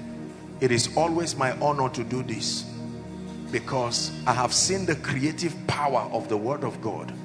I've seen its ability to turn, to change, to transform lives. There was a very humbling testimony. A gentleman, this is something that happened like last week. I thought he would come and share, maybe he would come down to Zaria and testify himself. That's why I didn't say it. He works in somewhere like a factory or something, and he's given the key to the warehouse. Now I don't know what kind of carelessness happened, whether his friends or whatever. This gentleman just misplaced the key, and these are very serious security keys. It's not like something you just carry a stone and hit and buy another one. And it became a serious issue for him, and they threatened to call the police. They threatened to do a lot of things, and I was about to sleep when I got his text. He had been calling, and I said, please send the text. And he sent it, and I looked at it, and he said, I'm about to lose my job, my wife, my children, this and that. And suddenly the anointing of the Spirit came upon me. On my bed, I laid hands and I sent him a text. I said, find that key. That's all I wrote. God is my witness. I will not stand here at this level and corner stories. This gentleman said he just was listening to a koinonia message and he slept. I'm telling you the truth, under God. And he saw me in a dream. This is what he said. I was not there. He saw me giving him the key in a dream. He woke up in the morning. Listen, that's not the miracle. He woke up in the morning, opened his drawer, and the key was there. Truly speaking. You see, let me tell you this. If you are struggling to believe this, you are not a Christian. Because the very foundation of Christianity was a strange miracle. That a spirit leaves his body and returns back at will. Please, let's not limit God. I say these things to challenge us. These versions of unbelief we continue to endorse. It's not going to make our lives fruitful. You have nothing to lose to stretch your faith all the way. Don't they limited God in the wilderness by saying, can God make a way? Hallelujah. What is strange about an angel of the Lord coming to drop a key somewhere? Didn't you hear the testimony of the gentleman who a stranger called him and gave him a number? He shared here, you remember? Gave him a number. He calls a general in the army and they say, who gave you my number? And he doesn't know who gave him his number. Bottom line, he gets a job as a result. Look, let me tell you, there is nothing God cannot do. I'm praying for you. The dimension of testimonies that will shock you, the testifier first. Receive it now. Receive that strange order of testimonies.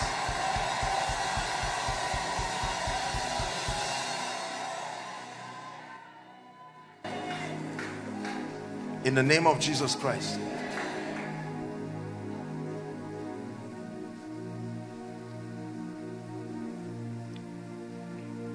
A gentleman here, one of the years, checked his name on admission list and clearly saw that he didn't get anything, he frowned his way to his father, who said, "You are a foolish son." I'm not surprised.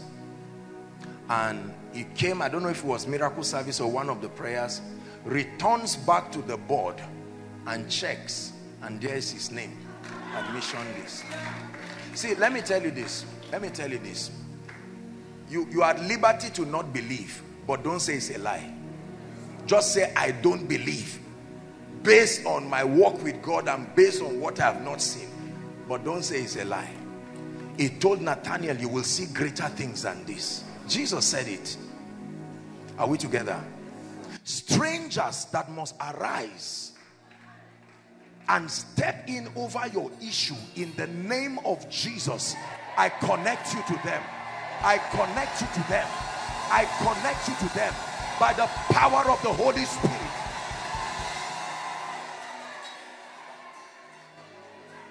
There are times you have the gift, but you do not have access to the ears of the kings. You will need those who are already in the palace. Otherwise, Joseph, you will remain in the prison. I pray for you.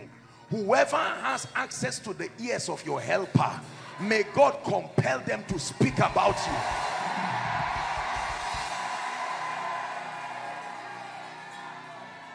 you. In the name of Jesus Christ. I pray for everyone trusting God for a job. In the name that is above all names, please believe. And by the power that is in the name of Jesus, I declare that between now and August, by the grace and the name of the Lord, return with a miracle job.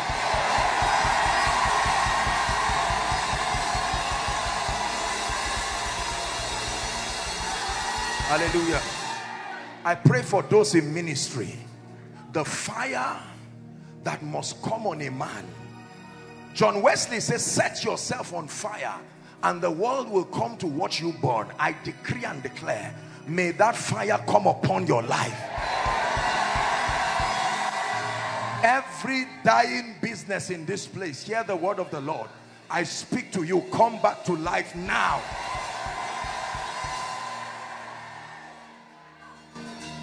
And to deliver those appointed to death. There are people appointed to death.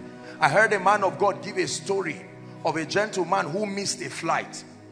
He missed a flight and the plane crashed. And everybody was happy he missed the flight. They didn't know he followed a train that crashed. Are we together? You miss a flight and you are saying, "Lord, I give you praise." You enter a train and you die. These are people appointed to death. In the name of Jesus. Death is a spirit. It has a voice it can hear. I forbid the earth from receiving your body. In the mighty name of Jesus Christ.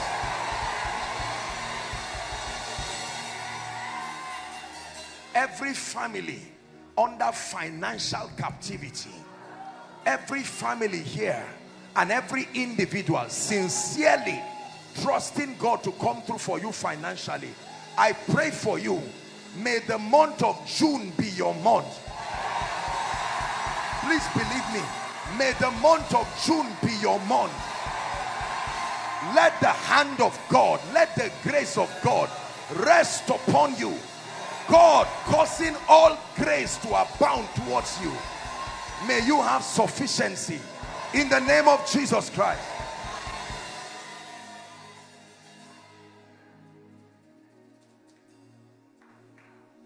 Every project you have in front of you, whether it is a building project, whether it's a spiritual growth project, whether it's a ministry expansion project, whether it's a business project, it says the hand of Zerubbabel that began this work, that same hand will complete it. I pray in the name of Jesus, whatever project you have, the grace to execute it, let it be given to you now.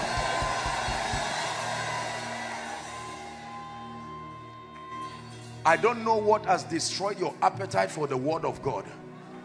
You will open your Bible and look at it like this, like a storybook. You can read a book of 600 pages in 1 week, but you can hardly finish 1 page of the Bible. It's an attack. I decree and declare, let the spirit of revelation and a passion for the word of God, may it rest upon you. May it rest upon you in the name of Jesus Christ. 2 more prayer points and we're done. Herein is our Father glorified, that ye bear much fruit. The grace for results is called the power of performance. Receive that grace now. I speak to you. Produce results. Produce results. Repeated results. Predictable results in every area of your life. Be fruitful in the name of Jesus Christ.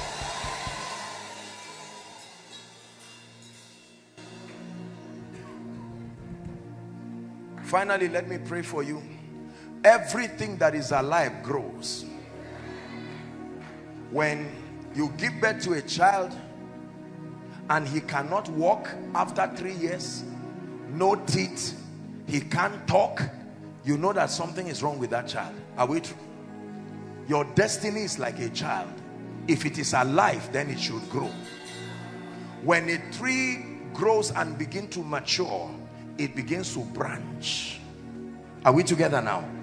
And then it starts to invite the birds. It also invites men to come and partake of the fruit.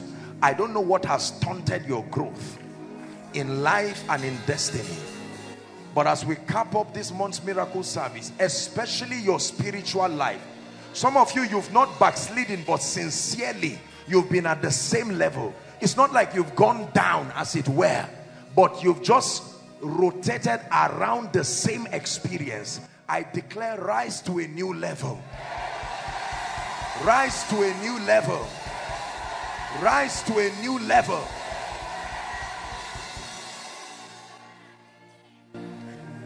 Thank you, Jesus.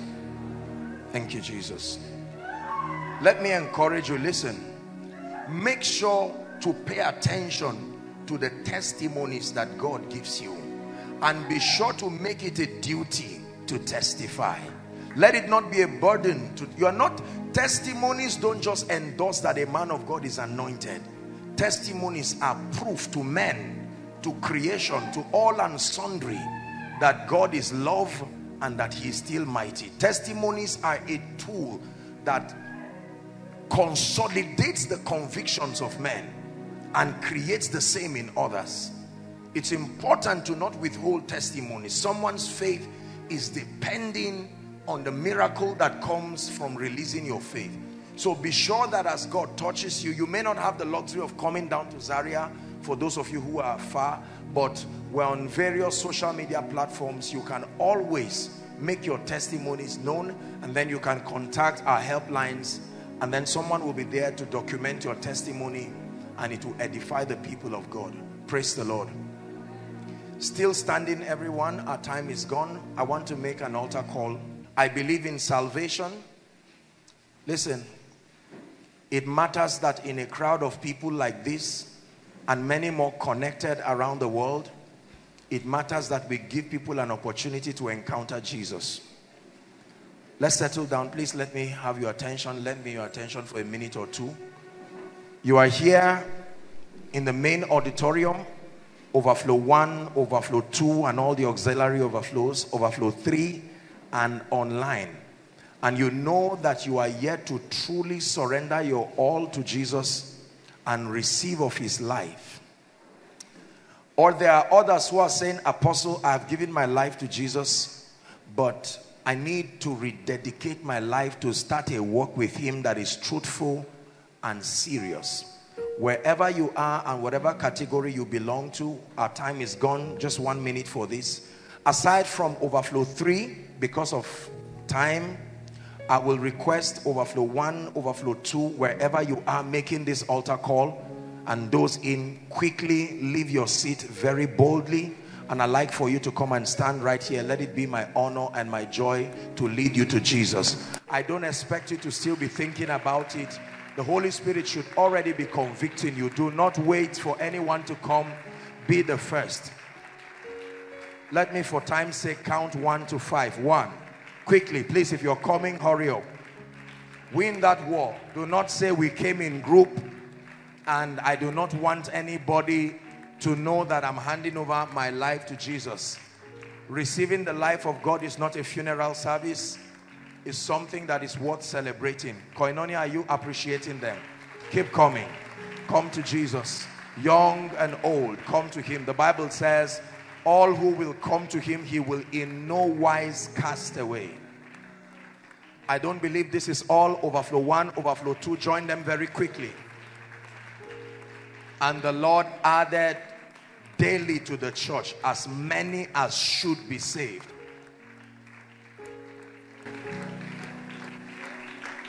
Hallelujah. Praise the Lord. Make sure that overflow 3 has the people out.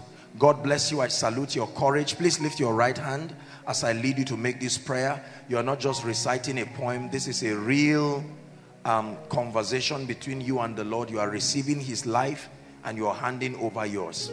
Say after me, Lord Jesus. Say it from the depth of your heart, Lord Jesus. Some of you come for altar call when we are saying in Jesus' name. You are not born again. You should come.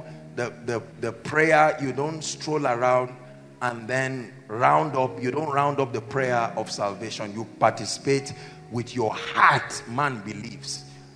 Are we together? Okay. Lord Jesus, I believe that you are the Son of God. I believe that you died for me. I believe that you resurrected for me. Tonight, I receive your life. I receive the abundance of grace and the gift of righteousness. And I declare that I reign in life. I have the life of God. And I declare that from tonight, I am a child of God. I move forward ever and backward never. Amen.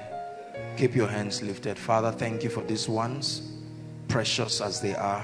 We receive them into the fold, the family of faith, and I declare their sins forgiven. And I declare by the authority of Scripture that beginning from today, the grace to walk victoriously is released upon them.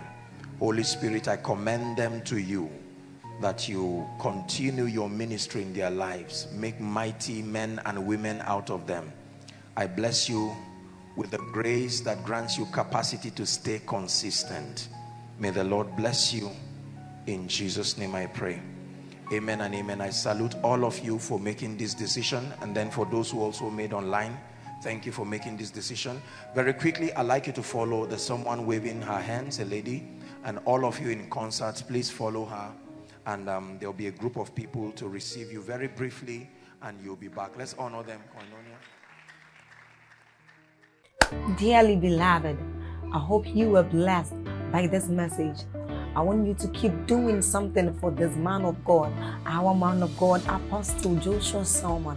And that is, I want you to keep on praying for him, that the cause of the gospel may have free flow in him, that he may be granted boldness to continue with this commission of Jesus Christ, and that all provisions be given unto him as he continues in this journey of Christianity. And then don't forget to like this video. Don't forget to hit the subscribe button if you are new here. Don't also forget to leave a comment in the comment section, and then keep sharing abroad, and let's all keep sharing Jesus. I'll see you again. Bye.